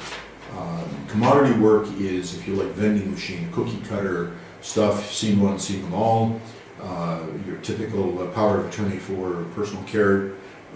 Each of us may have our own version of it. Some people use the off-the-shelf version. Most of us have taken the time to modify or customize it to our particular client base, but all of us tend to have a pretty standard boilerplate that we just bang out time after time after time without sometimes very much thought, and that's typical commodity work. It's you drop your toonie in the vending machine, bang it on the side a time or two, and hit the button, and out drops a can of Diet Coke, and away you go. And that's the way a good deal of our practice really is. On the other hand, there's what you might call bespoke or tailor-made work, and these may be more complex. Trust instruments, estate planning, an awful lot of estate administration work would be more along the lines of tailor-made or bespoke work. So that's important to understand that distinction, and some of our work will be completely at one end, some will be at the other, and most of it is going to be somewhere in between.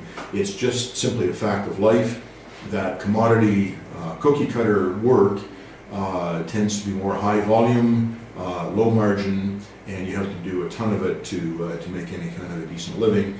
On the other hand, bespoke or tailor-made work, you can typically charge a far better hourly rate, but you only get there after you've demonstrated to the community that you've got the capacity and the know-how, and that you actually provide value. So more of that later. Then we'll talk a little bit about the need for standardization and systems. Now, it's important to understand the difference between the two. Standardization is ensuring that our material, our documentation, our checklists, our methodologies follow a standard, that we're not absolutely random and banging all over the place, so that every time we meet with clients it's a new procedure. Each of us need to develop whether it's a written or a computerized, or at the very least a mental checklist for when we are engaging with a client, so that we understand what needs to be picked up and how we do it, and ensure that by the time we get to the end of it, nothing has been missed. Personally, in most of my client interviews, I tell them that I'm going to be doing a triage, and that is, we work through their particular economic and personal backgrounds, so that we can then begin to draft and plan in a way that's appropriate for the particular client. But that's what I mean by standardization, that we need to have that and more of that later. Systems, on the other hand, if you like, are the machinery that guides and drives our standardization, and more of that later. But that is whether you use paper checklists, whether you develop software, or you have off-the-shelf software, or you've built something into your practice management system. That is the systems we're going to be talking about. So let's talk now about the fact that we're professionals.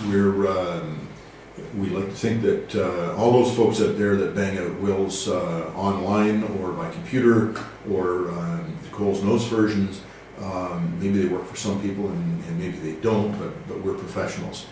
I'm sure you joke with clients much as I do. I'm often asked at parties or at functions, people will try me out and they'll say, well, listen, what's wrong with a kit will, or what's wrong with having your will done online?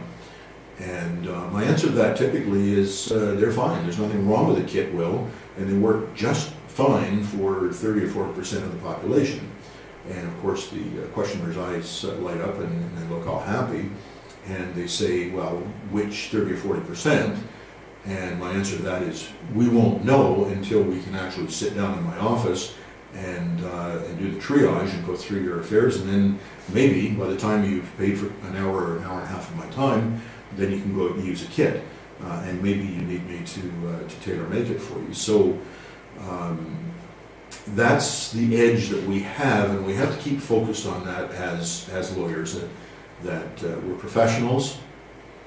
We've studied, we've specialized, we continue to upgrade our qualifications and our knowledge, continue to read, we go to conferences, and ideally, or hopefully, we all find ourselves becoming sharper and better at what we do, and that's our professional edge. What do we bring to the table? Perception. I'm sure most of you are a dozen years out, or 20 years out, or whatever. I'm 33, although you'd never guess it. I know I look much younger than that, but what do we learn? We just develop instincts and perceptions that only come from experience. So we have that advantage. Creativity, the fact that we're practicing in estates and succession law suggests to me that we have to be creative. We have a different skill set than, for instance, the litigator, the IP professional. We need, if we're going to be successful in this, we need to be able to create sometimes very flexible documents that will wrap around a particular thorny client issue. It might be a family issue, and we need to be able to have that creativity. And vision's important as well, and that is we can have a client come to us with a problem that's either economic or family driven or something of that nature, without the ability to be able to envisage after probably a lot of struggle, reading, occasionally something pops into your mind in the middle of the night. I'm sure you've all experienced that. Sometimes you get up in the morning, it's not such a great idea, but most of the time these things that pop in from your subconscious have been bubbling along in your decades of experience and practice, And that's where the creativity and the vision comes from. So let's talk about the pillars of the practice as we move down the notes. First thing that all of us have to understand is we face rules of professional conduct. No matter what province we're in, if those of you down in Nova Scotia, the NSLC, no, I'm sorry, that's the Liquor Control Board, let me get this right, the barrister, NSBS, I'm terribly sorry about that. Never confuse lawyers and alcohol, I just wouldn't do, but the NSBS has a set of rules. Our Law Society of Upper Canada has a set of rules, and in Saskatchewan, similarly, you have the rules of professional conduct, and most of them are concord well with the model of the Canadian Bar Association. So we have to understand that we live or die by these rules, and in fact we could find ourselves disciplined or ultimately disbarred if we don't. So let's think about those very briefly for a moment. I'm going to refer to the Ontario Law Society of Upper Canada, but they're pretty consistent across the country. And let me just hit a couple of items from Ontario's Chapter 3, Relationship to Clients, Rule 3.1-1, and in particular H, I, J, and K. H, it's a standard that says we must recognize the limitations in our ability to handle a matter or some aspect of it, and taking steps accordingly to ensure the client is appropriately served. In other words, it is a breach of our standards if we're in over our heads. If you're unable to handle a matter competently and confidently and appropriately, then simply don't do it. The next one is interesting, managing one's practice effectively. In other words, we are required to run a tight practice, and if we're not effective, then we're in breach. And pursuing appropriate professional development to maintain and enhance legal knowledge and skills. Notice it's not just the knowledge, but it's also the skills, which is, I guess, why you're watching and I'm talking, and we're all learning, hopefully, together on this. To be blunt, when you make these presentations, you learn one heck of a lot when you're preparing for it. But the professional development to maintain and enhance the knowledge and skills is not just a nice idea, it's a requirement. And finally, otherwise, adapting to changing professional requirements, standards, techniques, and practices. And ladies and gentlemen, if there's any area of the law which is evolving at an incredible pace, it's the law of estates and trusts. Let's face it, we're in the middle of the baby boom aging, the mega billion-dollar transfer of wealth from our parents to our generation, and it's a tidal wave that's hitting us, and the law changes extremely rapidly. So it's hard work to keep up with it, and if you're not prepared to do it, then frankly you should find some other area of practice. Perhaps it goes without saying, one of the problems in our area of practice, one of the unique issues in our area of practice, is that you don't get a second chance to fix things because more typically than not, the individual for whom you planned, when we find out that the plan is not working, or that there was a terrible typo, or you missed something, or there's some allegation that you weren't quite up to par. The problem is that the individual is either dead or incapacitated, and therefore your key witness is gone, and there's no ability, frankly, to fix it. Certainly with British Columbia's Wills Variation Act and statutes of that sort, which we're slowly moving toward, you may get a chance to fix it, and I know the courts love to try, but the problem is you just don't have the original instructor, whether the testator or the grantor of power of attorney just isn't there anymore, so, or at least not there with any capacity. So in our area of practice, you really do have to get it right first time around.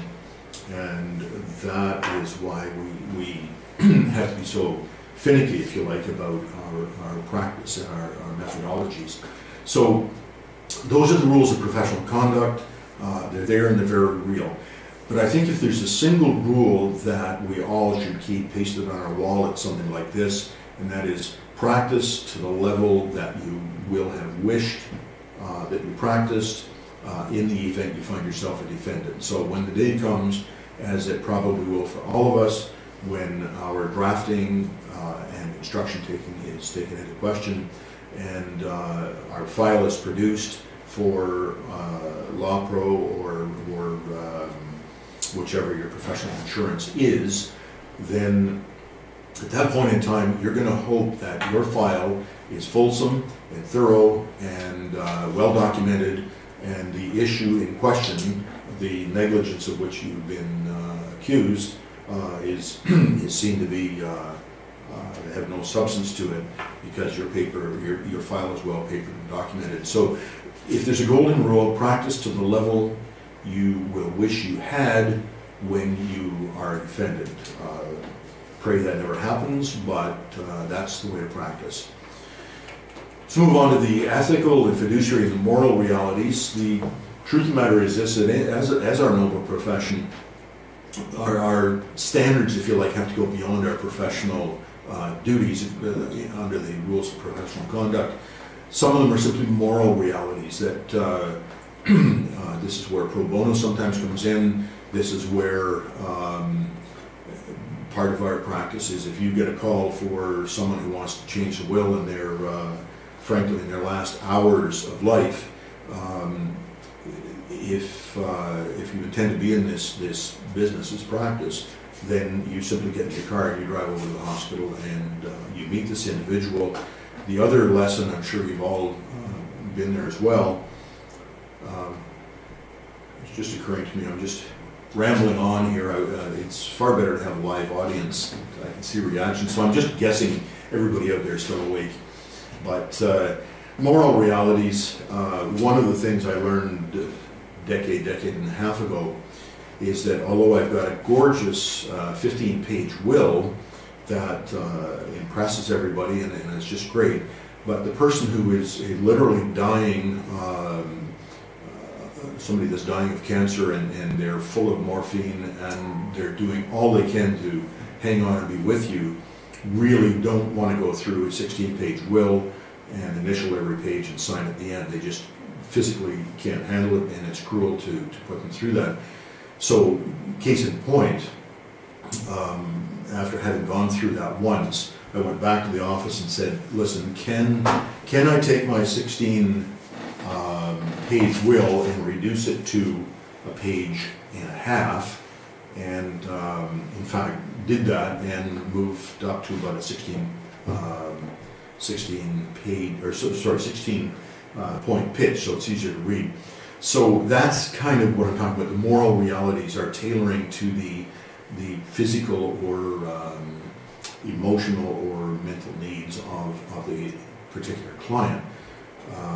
So I guess we're going to go off air just for a second here. So let's talk about the business realities. As I alluded earlier, if you can't make a living, and a good living, at the practice, then what happens? You're going to start to take shortcuts. You're going to find yourself getting overwhelmed at work. You're going to find yourself not getting back to people, and before you know it, you're going to have a crisis and eventually have to shut down your practice or have somebody shut it down for you.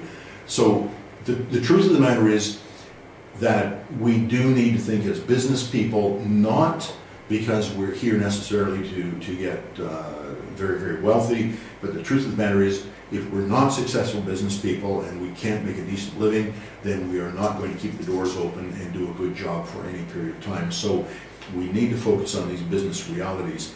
So what are some of the keys of running a successful practice? Let's just run through these quickly. It has to be effective. In other words, we need to produce the work which has an effective result or a useful result, if you like, to the client.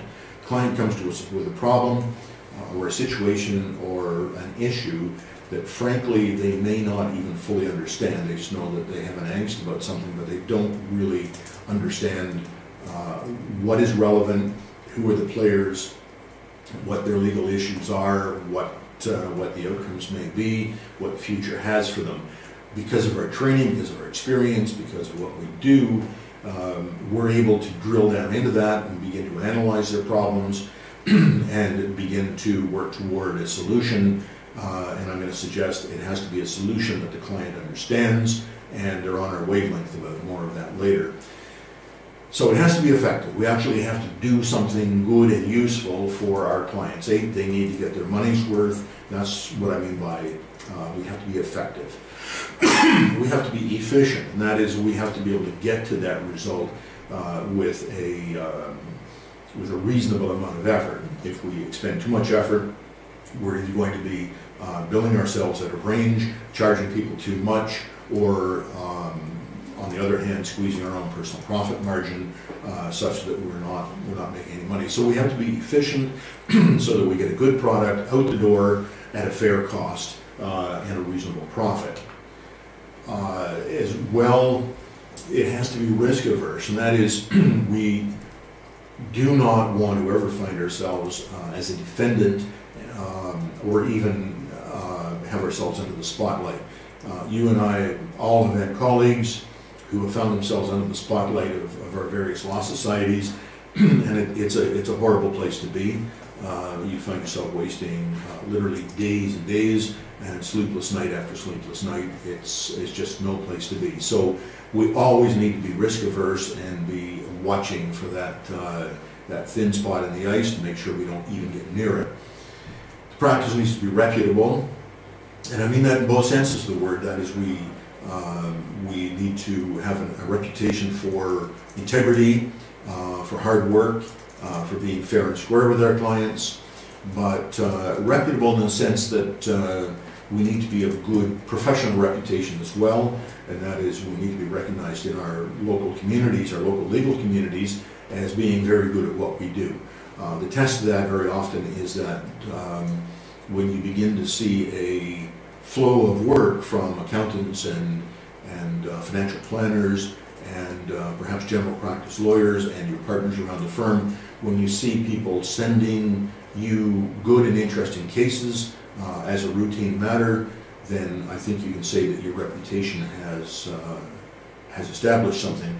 But reputation is not something you can take for granted or rest on your laurels. It's something you have to continually burnish and protect and continually enhance it, because quite frankly, there's a crowd moving in behind you who will eat your lunch if you can't keep it at the head of the pack. So that's a reputable practice. And finally, it needs to be measurable.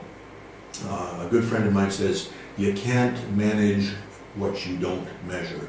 And essentially, you need to know how much time input, cost input, staff input, how much of your overhead is going into the production of a simple will, simple power of attorney, a family trust, a complex planning situation. All of these things need to be measurable so that you can manage them and make your practice more effective, more efficient, and more profitable, and frankly do a better job for people. Let's talk about the structure of the practice, moving along. Why does structure and management matter? I think I've said it in several different ways now, that if your practice is not well managed, it'll go off the rails and take you down with it, which really is not good for anybody. So to be efficient, risk averse, reputable, and measurable, we need structure and management. Maximizing profit, let's talk briefly about that. And I've listed a number of things, and it won't be much more than just touch on them. So first of all, your practice needs to be client-centric, and that is, at the end of the day, the client has to be the focus of everything we do. We have to worry about them. They have to know that they're welcome, that we're paying attention to them, we're listening, that we're communicating with them, and it's much as a friend of mine has said, that a happy client is a good client, and a happy client is a profitable client. So you have to work very hard at putting them in and letting the client know they're at the center of your practice.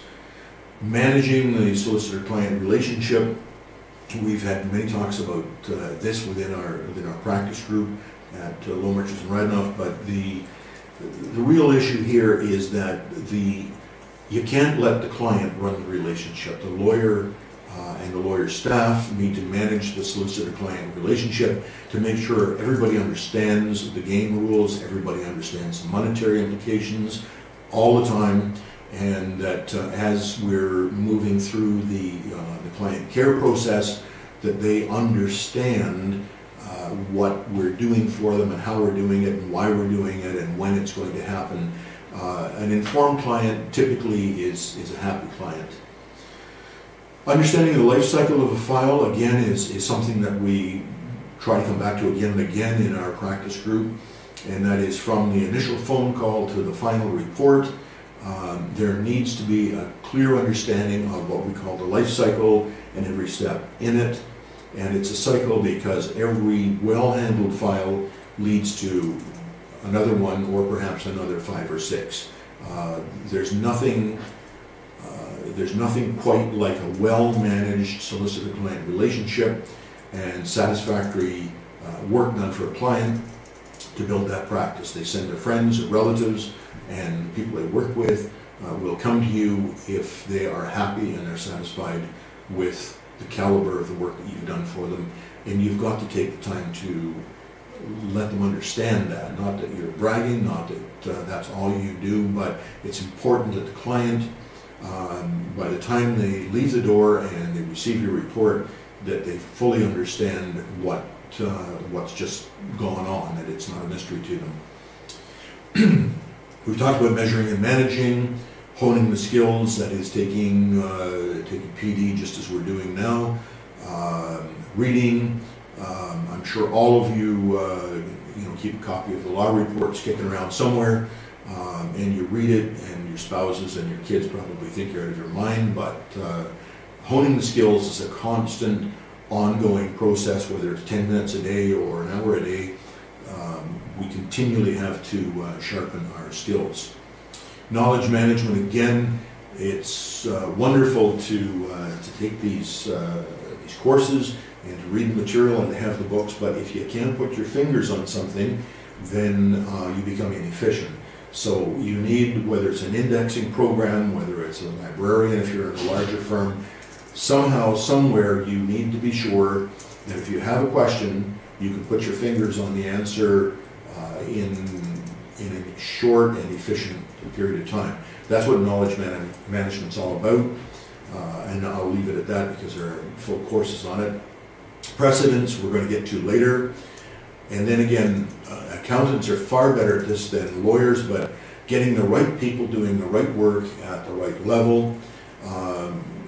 My contention is within the practice of law we have far too much lawyers doing work that really should be done by a clerk, and yet it needs to be administered. So I don't want to get down that rabbit trail, but as a profession we need to make sure that we're having work done efficiently at exactly the right level and not over that. That very much goes to reasonable legal costs to the general public. Working with other professionals in our practice area of estates and trusts, very much we find ourselves working with typically accountants and similarly with financial planners, and we need to learn something about their practice and their business, and we need to know enough so that we can carry on a meaningful conversation, understand their language, and translate ours.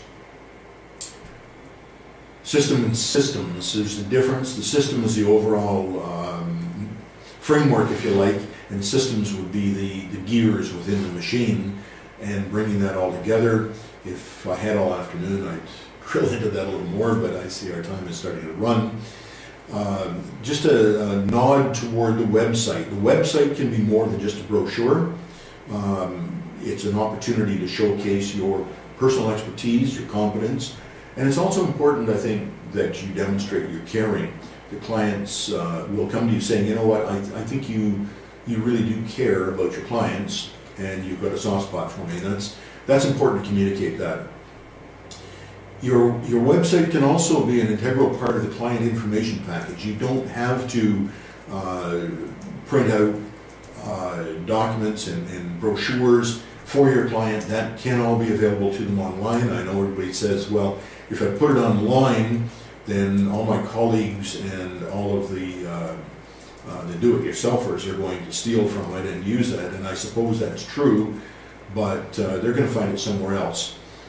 Your client information, your informed client is a safer client, a happier client, a more satisfied client, and if they think they're getting something for free on your website, they're going to feel that's worth a lot. So your website can be a great place to pump out information to your clients.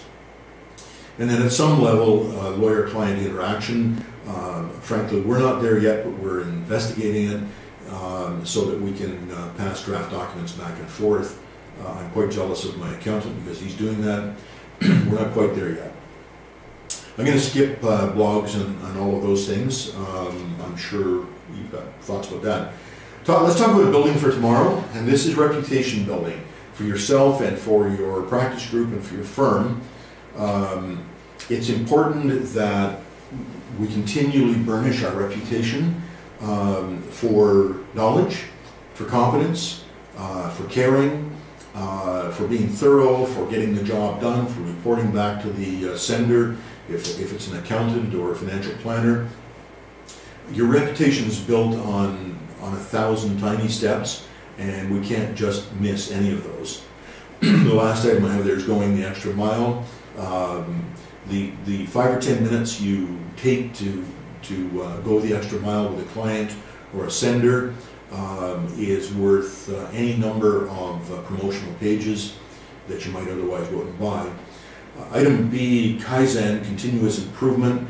It's basically the practice that the Japanese developed back in the 60s and 70s within their factories, which sort of put them at the forefront. But it's just a notion of continuous improvement. Everything you do, always look for a way to make it a little better next time around. Item C, skating to where the puck is going to be. I think this was Wayne Gretzky. And the notion is that you can't, when you're getting ready for future developments, you can't just say, you know, I'm good enough for today, but we need to be good enough for tomorrow. We need to be looking at demographic trends. We need to be looking at legal trends, what's happening in other common law jurisdictions, in fact, other jurisdictions, and be ready when that happens in our jurisdiction, whether it's Saskatchewan, Nova Scotia, Ontario, or wherever. We need to be ready for that. So that's part of our being a high-level professional. Let me skip down because our time is running. Pricing, how do we set pricing? There are, I think, two thoughts on this. Really, it's what will the market bear, and that breaks down into the unsophisticated client, the person that's going to go down to Chapters or Staples and buy the kit, do it themselves. You have to decide if you're going to attempt to bid against that. Somebody that can go online or somebody that can go to a Walmart and get a will done for 99 bucks. Do you want to compete against that? Should you compete against that? Can you compete against that? And you just have to make that personal decision. If you think you can, God bless you, go for it. I'm not going to try. So for the unsophisticated client, you have to educate them a little bit to know that for 99 bucks, they're not going to have anybody pay much attention. For 29 bucks, they can do it themselves, and they have no idea whether this fits them or not. But I sometimes say to folks like that, be my guest, go for the kit, because frankly, I'm going to make a whole lot more money on you after you die. And at that point, about half the time they then make an appointment to come and see me. So the unsophisticated client, how badly do you really want to dive for the bottom of the barrel and get the $99 people coming to your door? The sophisticated client is more likely to be a high net worth individual. They're more likely going to be appreciative of tax saving, of estate efficiencies, of looking after particular family issues, whether it be the disabled adult child or what have you. But the sophisticated client, properly educated, is much more ready to pay you a fair fee for good work. And I would suggest that's the kind of client that you really want to target first and foremost. Costs, again, that's a discussion with your accounting department. And I see I've got 5 minutes left, so I'm going to skip along quickly. If there's no profit, is there a business case? And you can read for yourself, but you need to ask yourself that question. All right, we have another large area to skip through quickly, and that is establishing and maintaining the solicitor-client relationship. Know your client. The points there you can read as well as I can. And particularly little D1, vulnerable client. Be really very careful of the client who's brought in by a family member. I know lots of times mom hasn't been driving for years or never has. Somebody has to drive her in. Do you let the daughter who might be overbearing come into the meeting room with you? What happens, especially are you watching out for signs of what I call a predatory relationship? Are there language barriers? Does the daughter have to translate for mom or dad? Are they translating honestly and fairly? Are you prepared? What are the notes in your file going to be if it's a translation situation and you don't know the language? Don't have time to get into it, but it's something we have to be very alive to. Sensory defects, hearing, vision, and things of that nature. And one of the questions too is your office, is it designed to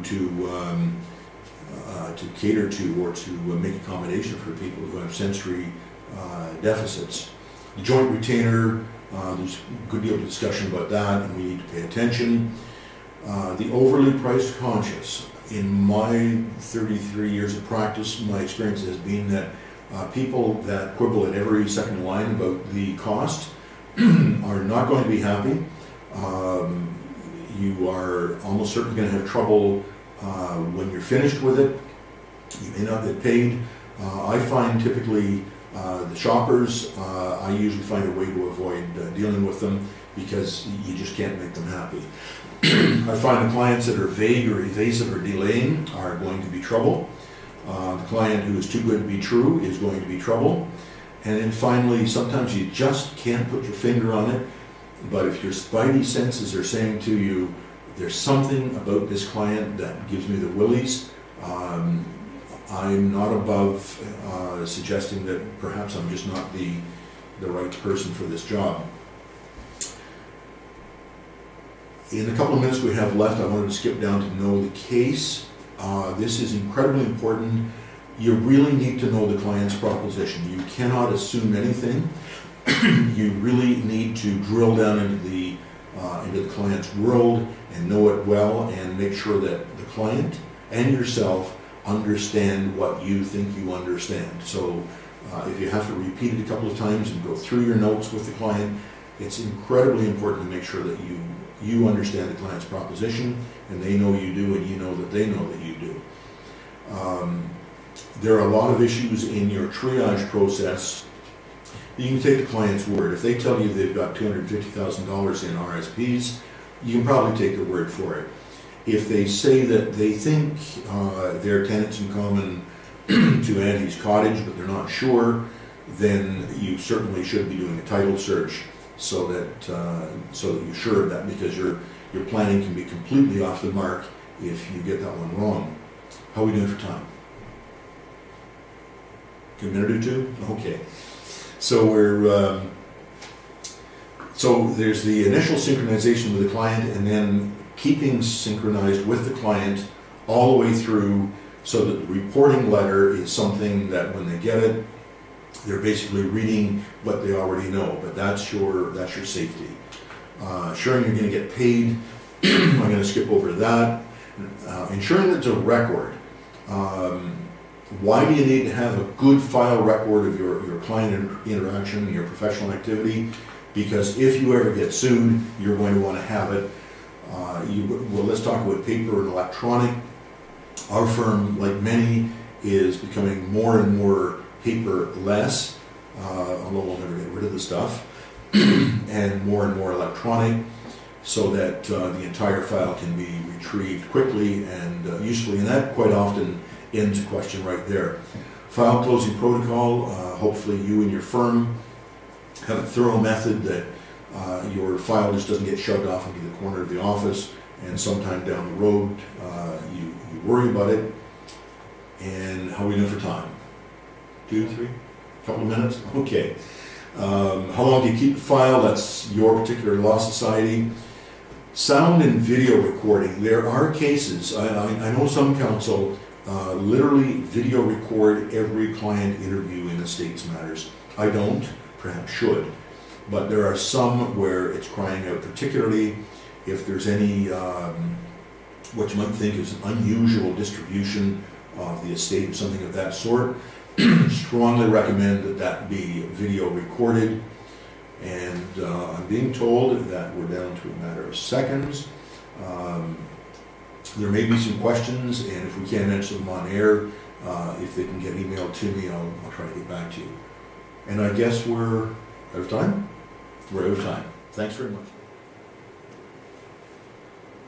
The topic is wills and estates law in cross-border situations, and the topic is one of some complication, and the way I will present it is as follows in an effort to simplify it in 45 minutes. For one, you see the paper before you as I speak, and in particular it is presentation A, which is found on the main page of the Commons Institute regarding my presentation. Presentation B consists of the main, and C I should say, consists of the main authorities which I will be referring to, namely the EU Regulation on Succession Matters and the Convention on International Wills. The three written materials are intended to be reasonably self-contained in that by looking at all of them you will be able to come to grips with issues here at hand when you encounter them in your practice. Although Ontario and Germany are singled out in comparison for reasons of accuracy, much of what I say also applies to other provinces of Canada and to other countries of Europe. Implicit in what I'm saying is that although both Canada and Germany are federal states, in Canada matters of succession are under provincial and in Germany under federal jurisdiction. My oral presentation will basically follow the order of my paper, but I will not read from it or even point to it, but rather succinctly state the main points made in it, so that my oral presentation is in a sense something in addition and separate. Nonetheless, I will have to refer to my notes regarding the oral presentation also, because the points I will be making are rather exacting in nature. Anyone in the audience, however, could follow along in the paper, and here and there I will give an indication on what page I am in the paper. If there's an unclarity or an inconsistency between the written and oral presentation, the written presentation of course will prevail, it being more exacting still. Now first, in the introduction there is a technical problem in scrolling down. Yes, you will see now on the screen the index, and I'm now on page 3 regarding the introduction, and I will be brief regarding that. We are all experiencing rapid changes due to growing accessibility, mobility, and immigration issues, and the law must adapt to these. Significant challenges can arise with regard to cross-border cases and I will deal with some of the main challenges in the course of this presentation. The most important issues, to get right to the point, are the applicable law, and secondly, the recognition of wills. As I get into more detail, these terms and words will gain in meaning. To repeat, the main examples are Ontario and Germany, and let me focus first on the main differences. First, of course, Ontario has a common law regime and Germany has a civil law regime, and there are commonalities among the common law system and among the civil system, and whatever differences I make in regard thereto is shared by other countries. Then, of course, and this is rather important, there's a difference of language. German is the only official language of Germany, but English and French are actually the most official languages of the EU, or the originally official languages.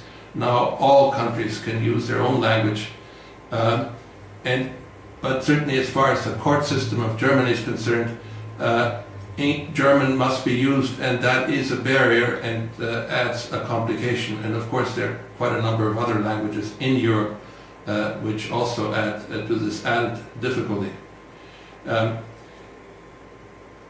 Thirdly, there's no mandatory requirement for an estate trustee in Germany. There may be one, but does not have to be one. In the common law system, there has to be one. It used to be called executor and administrator. But in Germany, basically, an estate devolves to all heirs at the point of death, although there, as in Canada generally, this devolution has to be recognized by the courts. And there is what is called a community of heirs, and for the most part that community of heirs acts on its own without any representative, although they may have a lawyer, of course, but there's nothing of the sort of an estate trustee, this being a major difference. A further difference between Germany and Ontario is that Germany has a compulsory share regime. This basically comes from the Roman law, and very close relatives, mainly children and spouses, must inherit whether they're in the will or not. And it is dangerous not to keep that in mind when one reads German wills. And certainly complications can arise in conflict of law situations in this regard. And the compulsory share can be as much as 1/2 of the estate, and we're talking about something very significant. A further difference is that the heir inherits the liabilities of the estate, something quite unknown to the common law world. And before one takes on an estate, one really has to ensure that one doesn't inherit mere liabilities. Now, the safest way to avoid problems is to do careful planning and to be circumspect. And a will with choice of law and secondly form clauses should be prepared if it may be prepared. I will return to this later. Deciding on your own what choice of law and form to apply solves many problems. And as you will see from the presently in force already EU regulation, that is one of the main aims of the regulation, and in some ways, although dealing with a very complicated subject, it succeeds in simplifying it.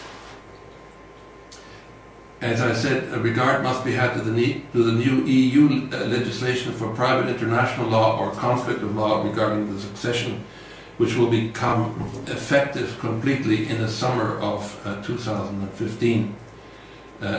This regulation significantly changes the conflict of law rules for 25 of the present 28 member states of the EU, and I will refer to that regulation in the second part of my presentation, and it makes up presentation B, which is part of the package, and the whole regulation, consisting of some 42 pages, is reproduced verbatim and is of course the authoritative text for it, and I'm seeking to ease an understanding of it.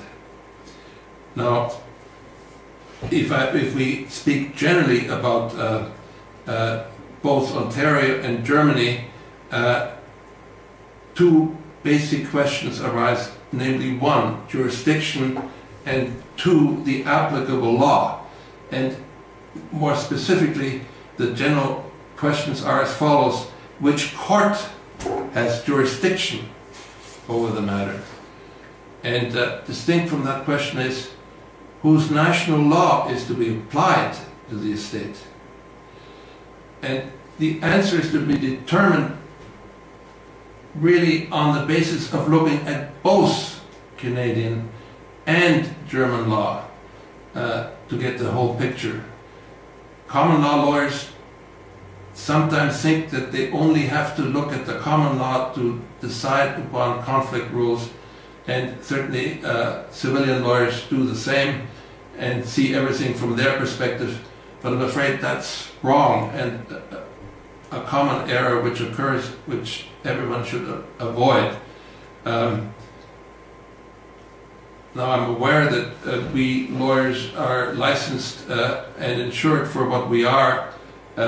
Nonetheless, these realities also will have to adapt to the new situation.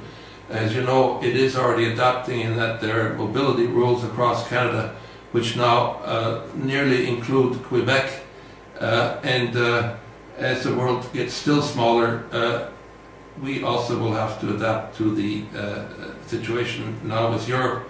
And as you know, there is a free trade agreement which is already initialed and which is expected to be in effect in about 2 years, which will involve very major changes in trade relations, but also in sociological and cultural relations, including legal relations.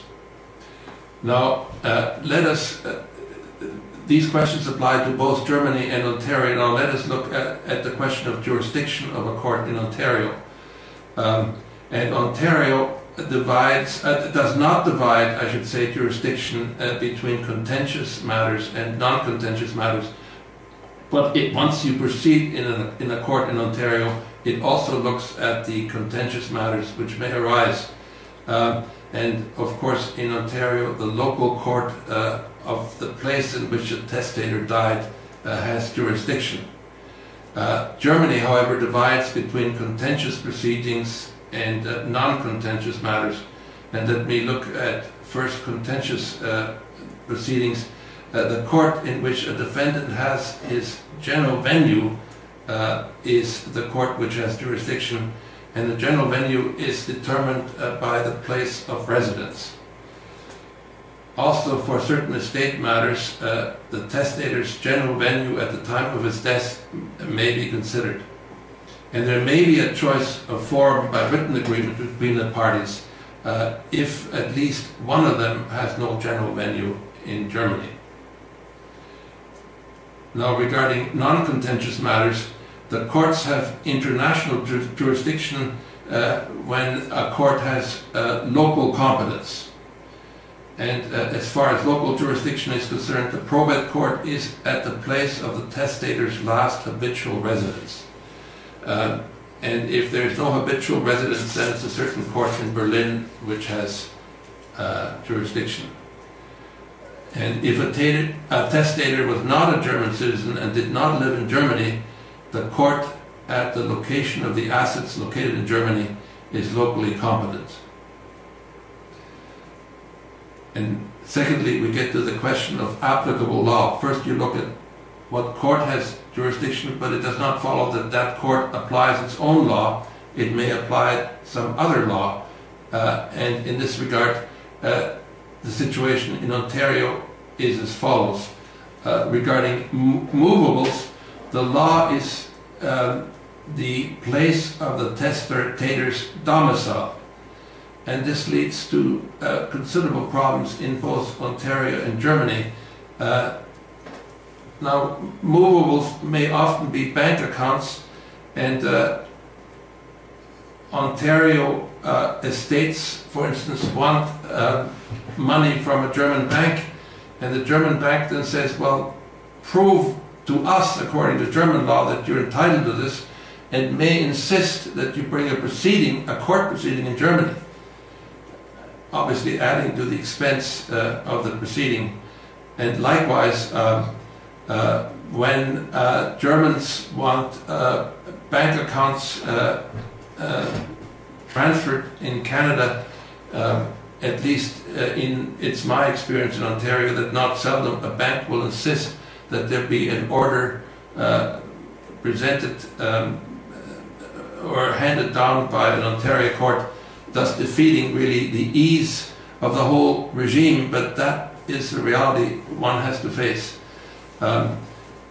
Even as far as immovables are concerned, even as far as movables are concerned, as far as immovables are concerned, the law of the country where the property is located in governs. And not seldom one will have assets in the other country dealt with from one's own country, and one has to keep in mind the law of the place about which one is devising real property, and it is the real property law of in Canada the province, and in Germany of the jurisdiction where the real property is located. And frankly, one has to take into account, such as, for example, there are cases of holograph wills, which are rather simple wills, which are legal in Germany, which devise a property, say, in Alberta. And then the Alberta court says, well, you have not followed sufficient formality to do that. And the devise may even fail, and therefore one has to carefully consider also the law of the jurisdiction where the property is located. For instance, a German citizen domiciled in Ontario with property in Germany. Ontario law will be applied to movables and immovables located in Ontario. German law will be applied to immovables located in Germany. Now I get to the question of validity of wills, and many of these terms use ordinary English, but they're laden with technical meaning. And validity of wills in Ontario are divided into formal validity and the construction and material validity in Ontario. As far as the formal validity is concerned, when it comes to an interest in land, the formal validity is, as I said, governed by the lex situs, that is to say, the law where the property is situated. Even though there's an Ontario will, if there is property outside Ontario, it is the law of that property outside Ontario which must be considered in the Ontario will. And whether that's a wise thing to do, I'll cover later. It may be unwise, but it is in fact often done to the chagrin of the persons so proceeding. As far as the interest in movables is concerned, the law of the place where the testator was domiciled at the time of his death governs. And as I said, the law is reasonably clear in that regard, but its execution or actually getting other authorities outside the country to follow the law of Ontario in that this regard is very difficult.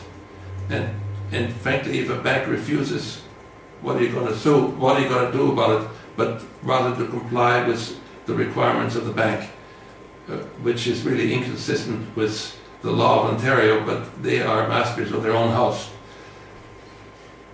A will is also valid in Ontario when at the time of its making it complied with either of the following: the law of the place it was made, the law at the testator's domicile, the law at the testator's habitual residence, or the law of the country of which the testator was a national, if there was in fact a place, one was in that place one body of law governing the wills of nationals. And now I turn to the construction and the material validity of wills in Ontario.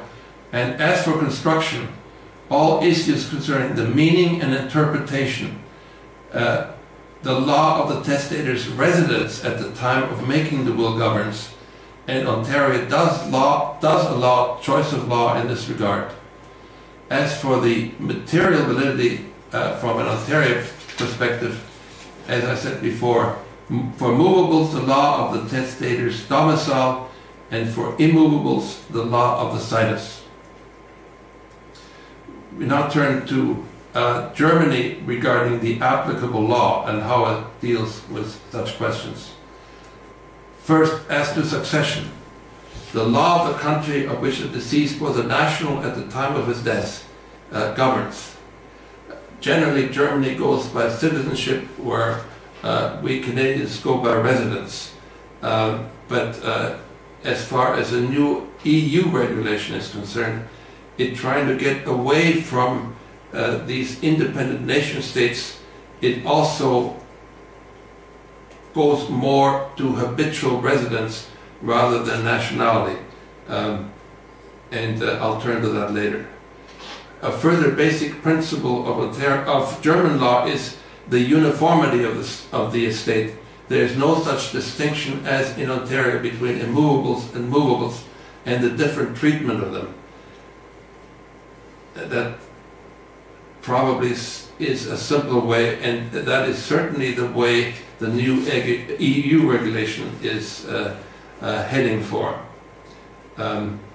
There's an exception here. The testator may choose German law for immovables, which are located in Germany.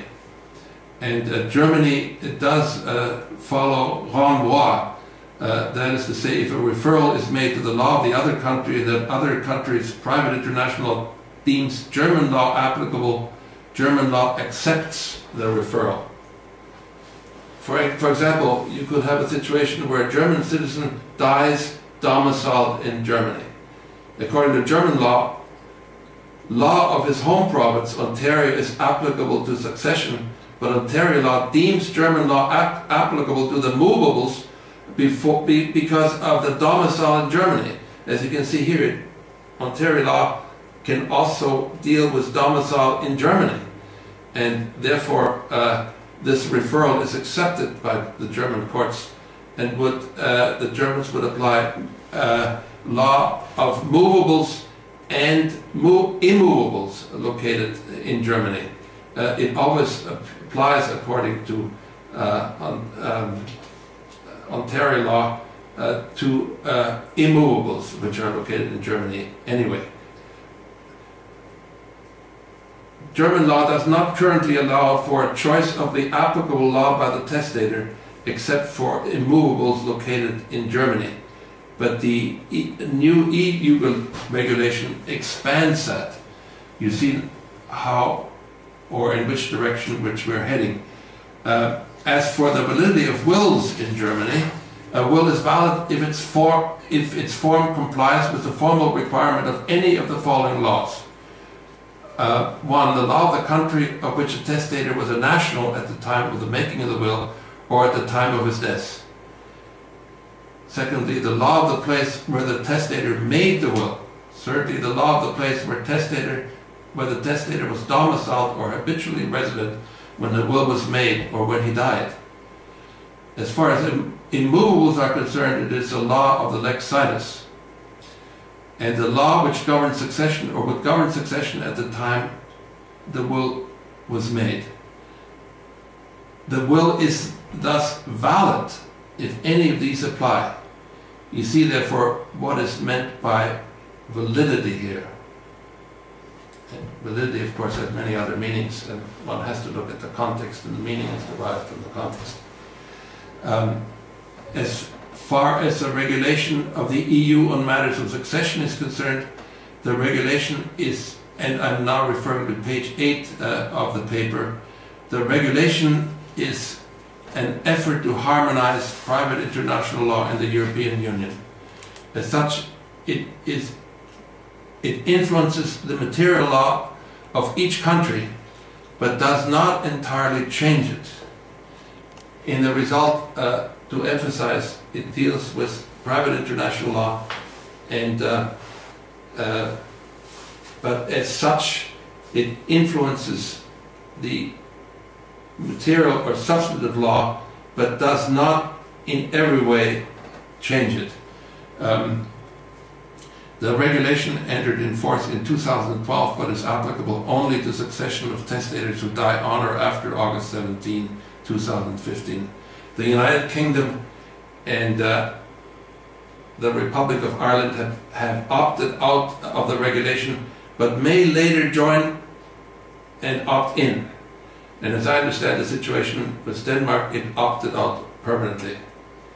It follows that 25 countries of the EU are presently covered by this regulation, some of which have historical ties with Canada, for example, France.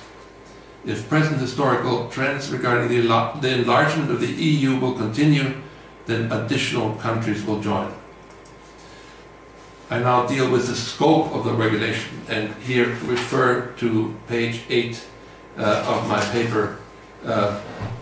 It applies to the estates of deceased persons of all 25 countries. It does not apply to revenue, customs, or so-called administrative matters, which remain those of the countries concerned.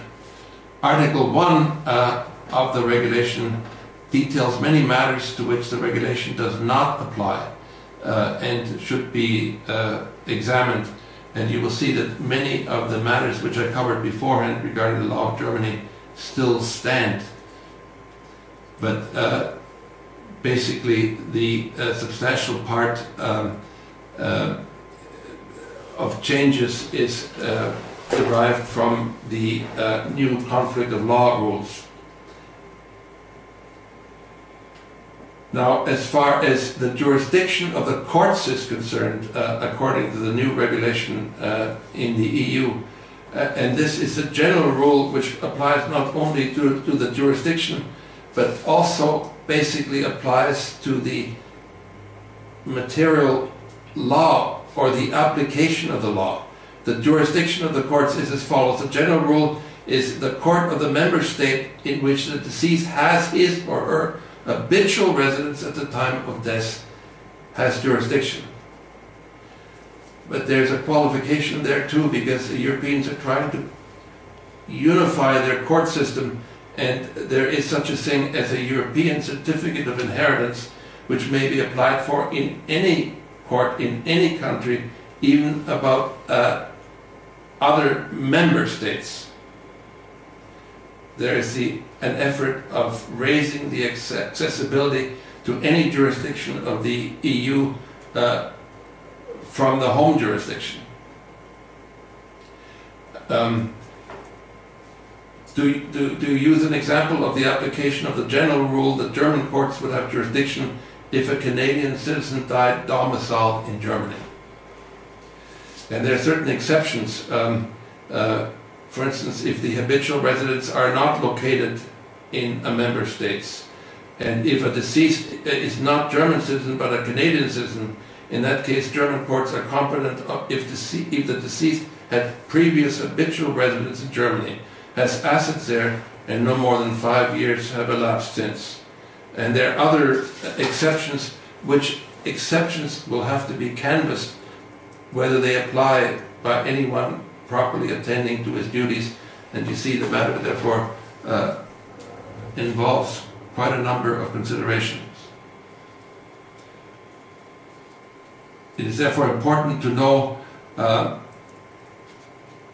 that how proceedings in Germany operate and when planning an estate from Ontario.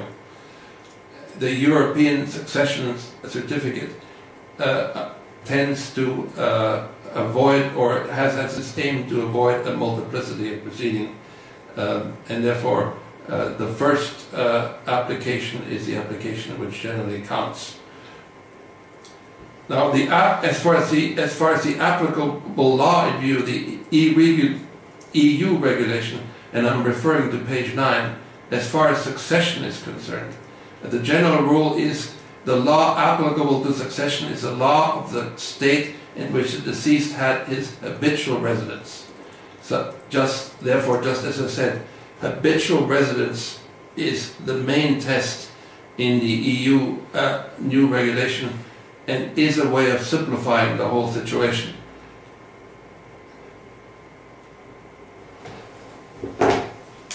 But even there are some exceptions. For instance, if at the time of death the deceased was obviously more connected to another state, that state's law will be applied to succession. So it is not the only test.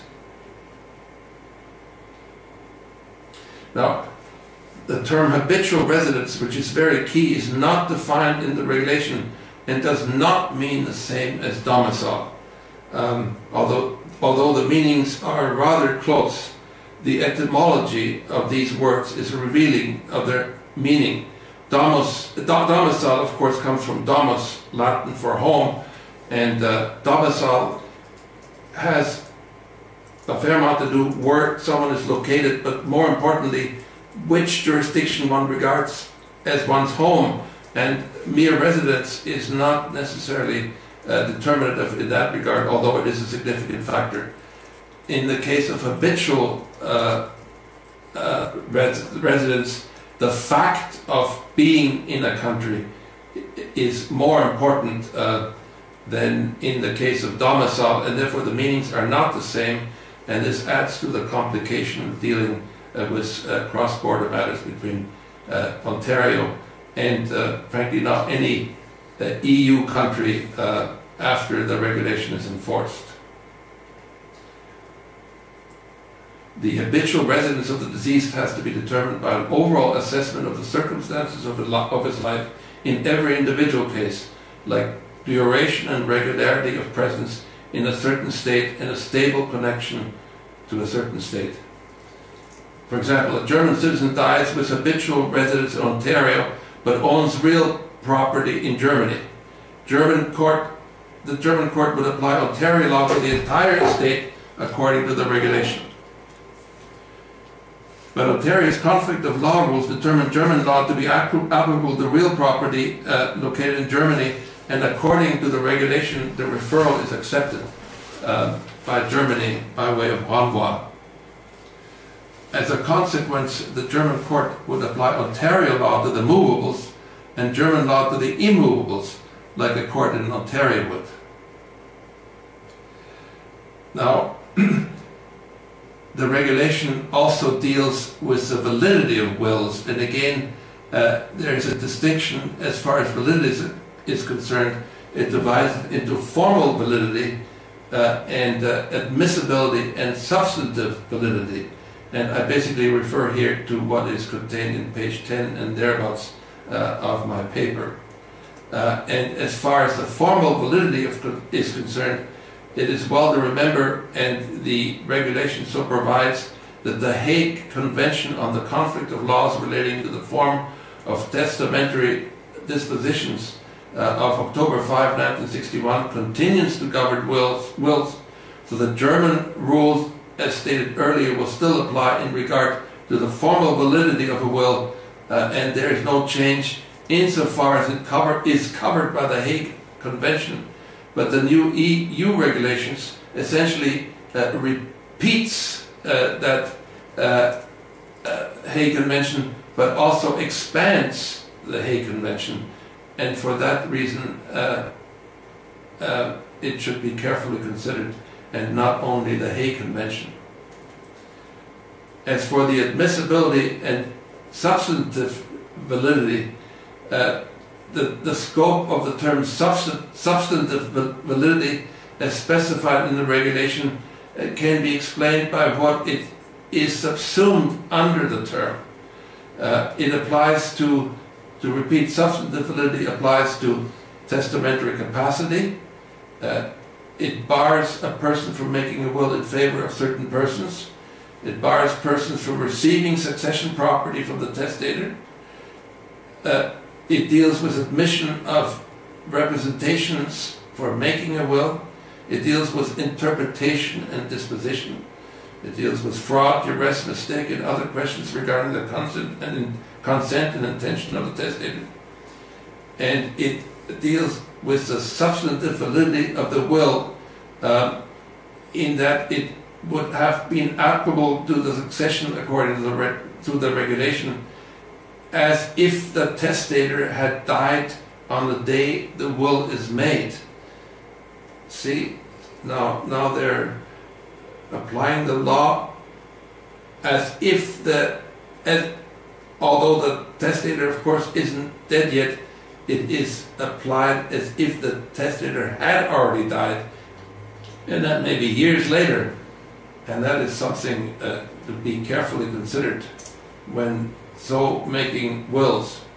For example, a Canadian citizen with habitual residence in Germany makes a will and then moves back to Canada and dies in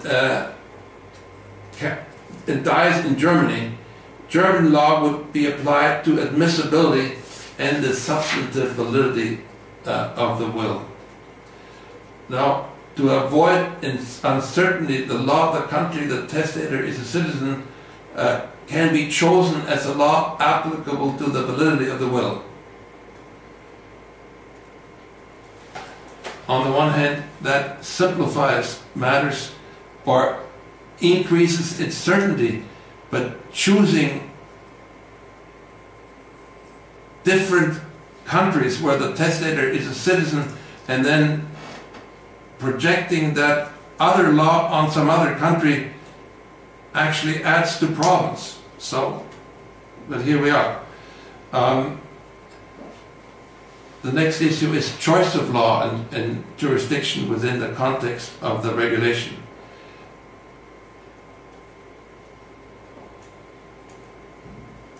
It is introduced in the German context by the regulation and was not possible before. And I'm referring to about page 10 of my paper. Important instrument of estate planning to achieve planning security and avoid uncertainty was accomplished, but there is the drawback which I've referred to beforehand.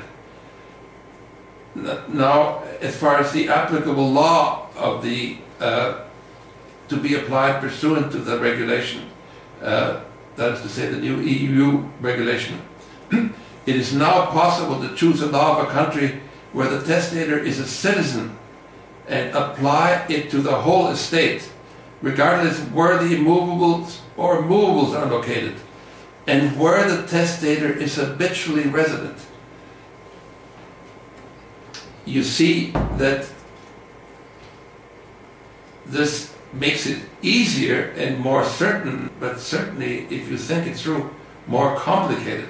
It again throws material law on another jurisdiction. An example is a German citizen with habitual residence in Canada can choose German law. A Canadian citizen with habitual residence in Germany can choose the law of his home province. A person with dual citizenship can choose between the laws of both countries. And the stipulation for validity of choice is that it has to be made or implied in the declaration in the form of a disposition of the property upon death. Also, substantive validity of disposition must comply with the provisions of the law chosen. So, if you choose other law, you must apply its provisions, and you can see the complications of any one lawyer knowing that much and ascertaining that he or she is doing the right thing. Choice of law was possible even before August 17, 2015, if it complies with either the regulation or the national laws in place at the time of disposition. Further complication. For example, a Canadian citizen with habitual residence in Germany can already make a choice in favor of the law of his home province. German courts will recognize it as valid if he dies after August 15, 2015.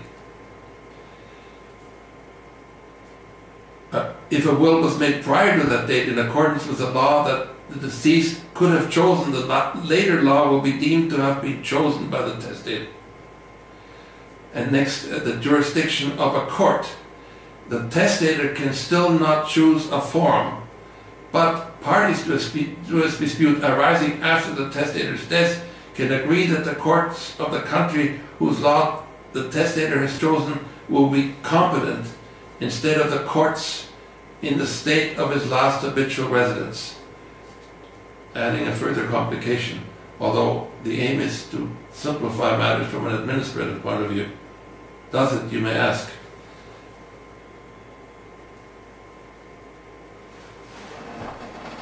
Now, so much for the new new regulation and the simplification it brings about, but also the added problems and complications.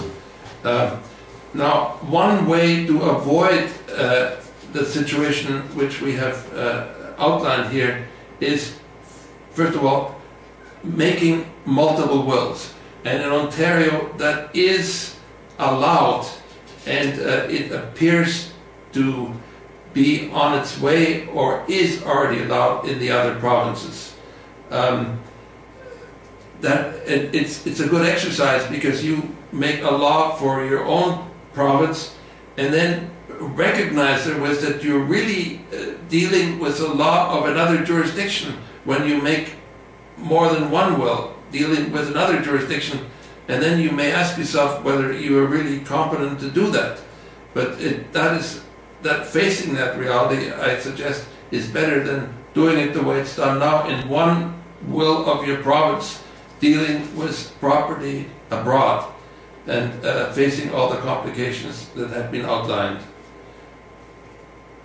Multiple wills are certainly used in Germany.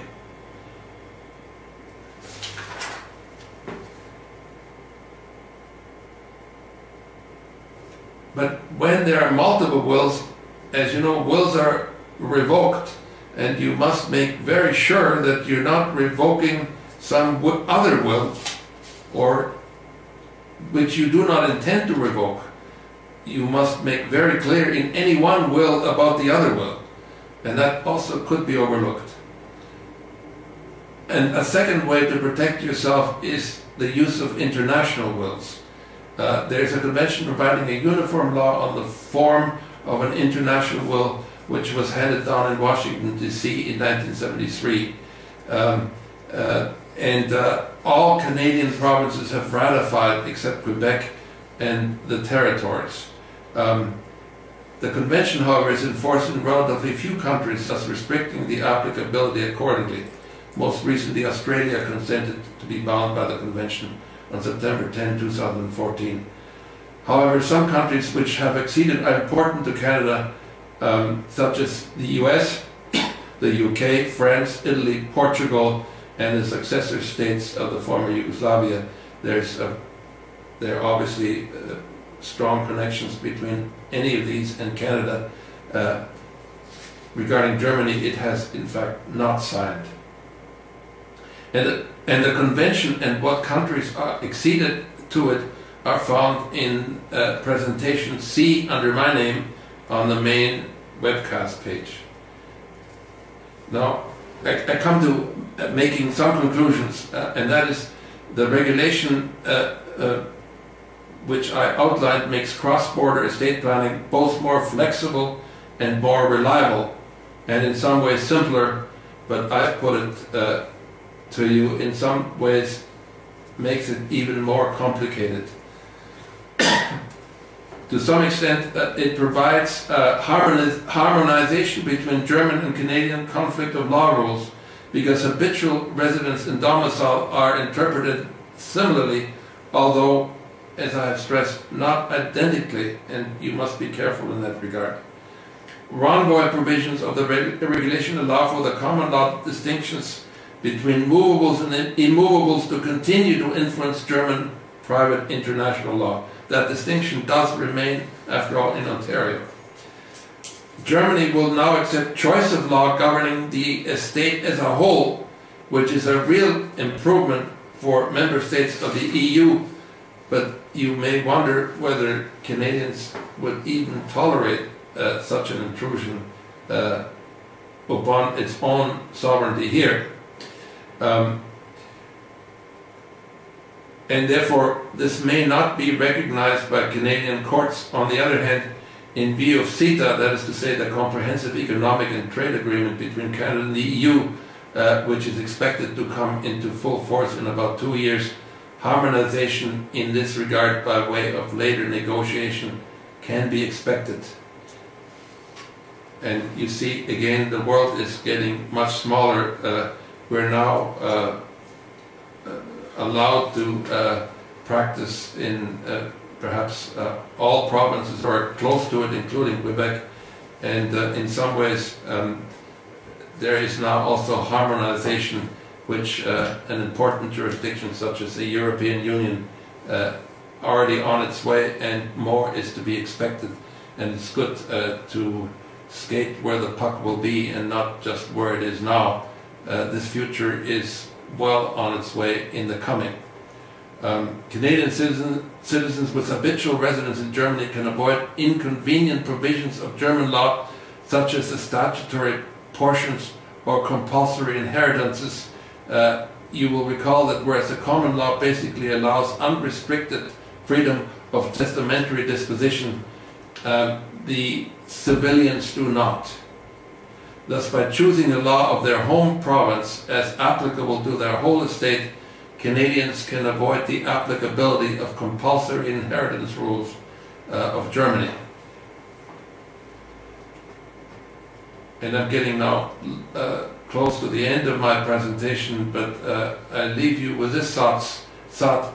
I'm sure you can't absorb all I've said, and greater exactitude can be reached by reading my paper, which aims to be of help in getting through the two main attachments. There are two, namely the regulation consisting of some 42 pages and the regulation regarding international, or the convention regarding international wills. And I think the regulation it deserves careful reading. It has a somewhat different style than we have here in Canada, but it does, if you have the patience to go through, do it in my view, a very good, or in very good style, and is quite comprehensible. However, you may ask yourself whether all this will create more or less work for lawyers. I think the answer is clear. As the world gets smaller, there are more and more jurisdictions and cultures and histories which influence legal decisions, and that adds very considerable complications. And we are dealing here with Europe, which is relatively similar to Canada. You can imagine that other areas of the world will be even more difficult to handle than Europe, which is at a similar stage of economic and cultural and sociological development as Canada, or at least most of it. And you may ask yourself whether flat rates for wills will have to increase, and you may ask yourself whether it will take more or less skill to administer an estate, and whether there is more or less of a need for lawyers to be of assistance. I think the answer speaks for itself, and so we lawyers, again, I put it to you, are here to stay for quite some time in the foreseeable future.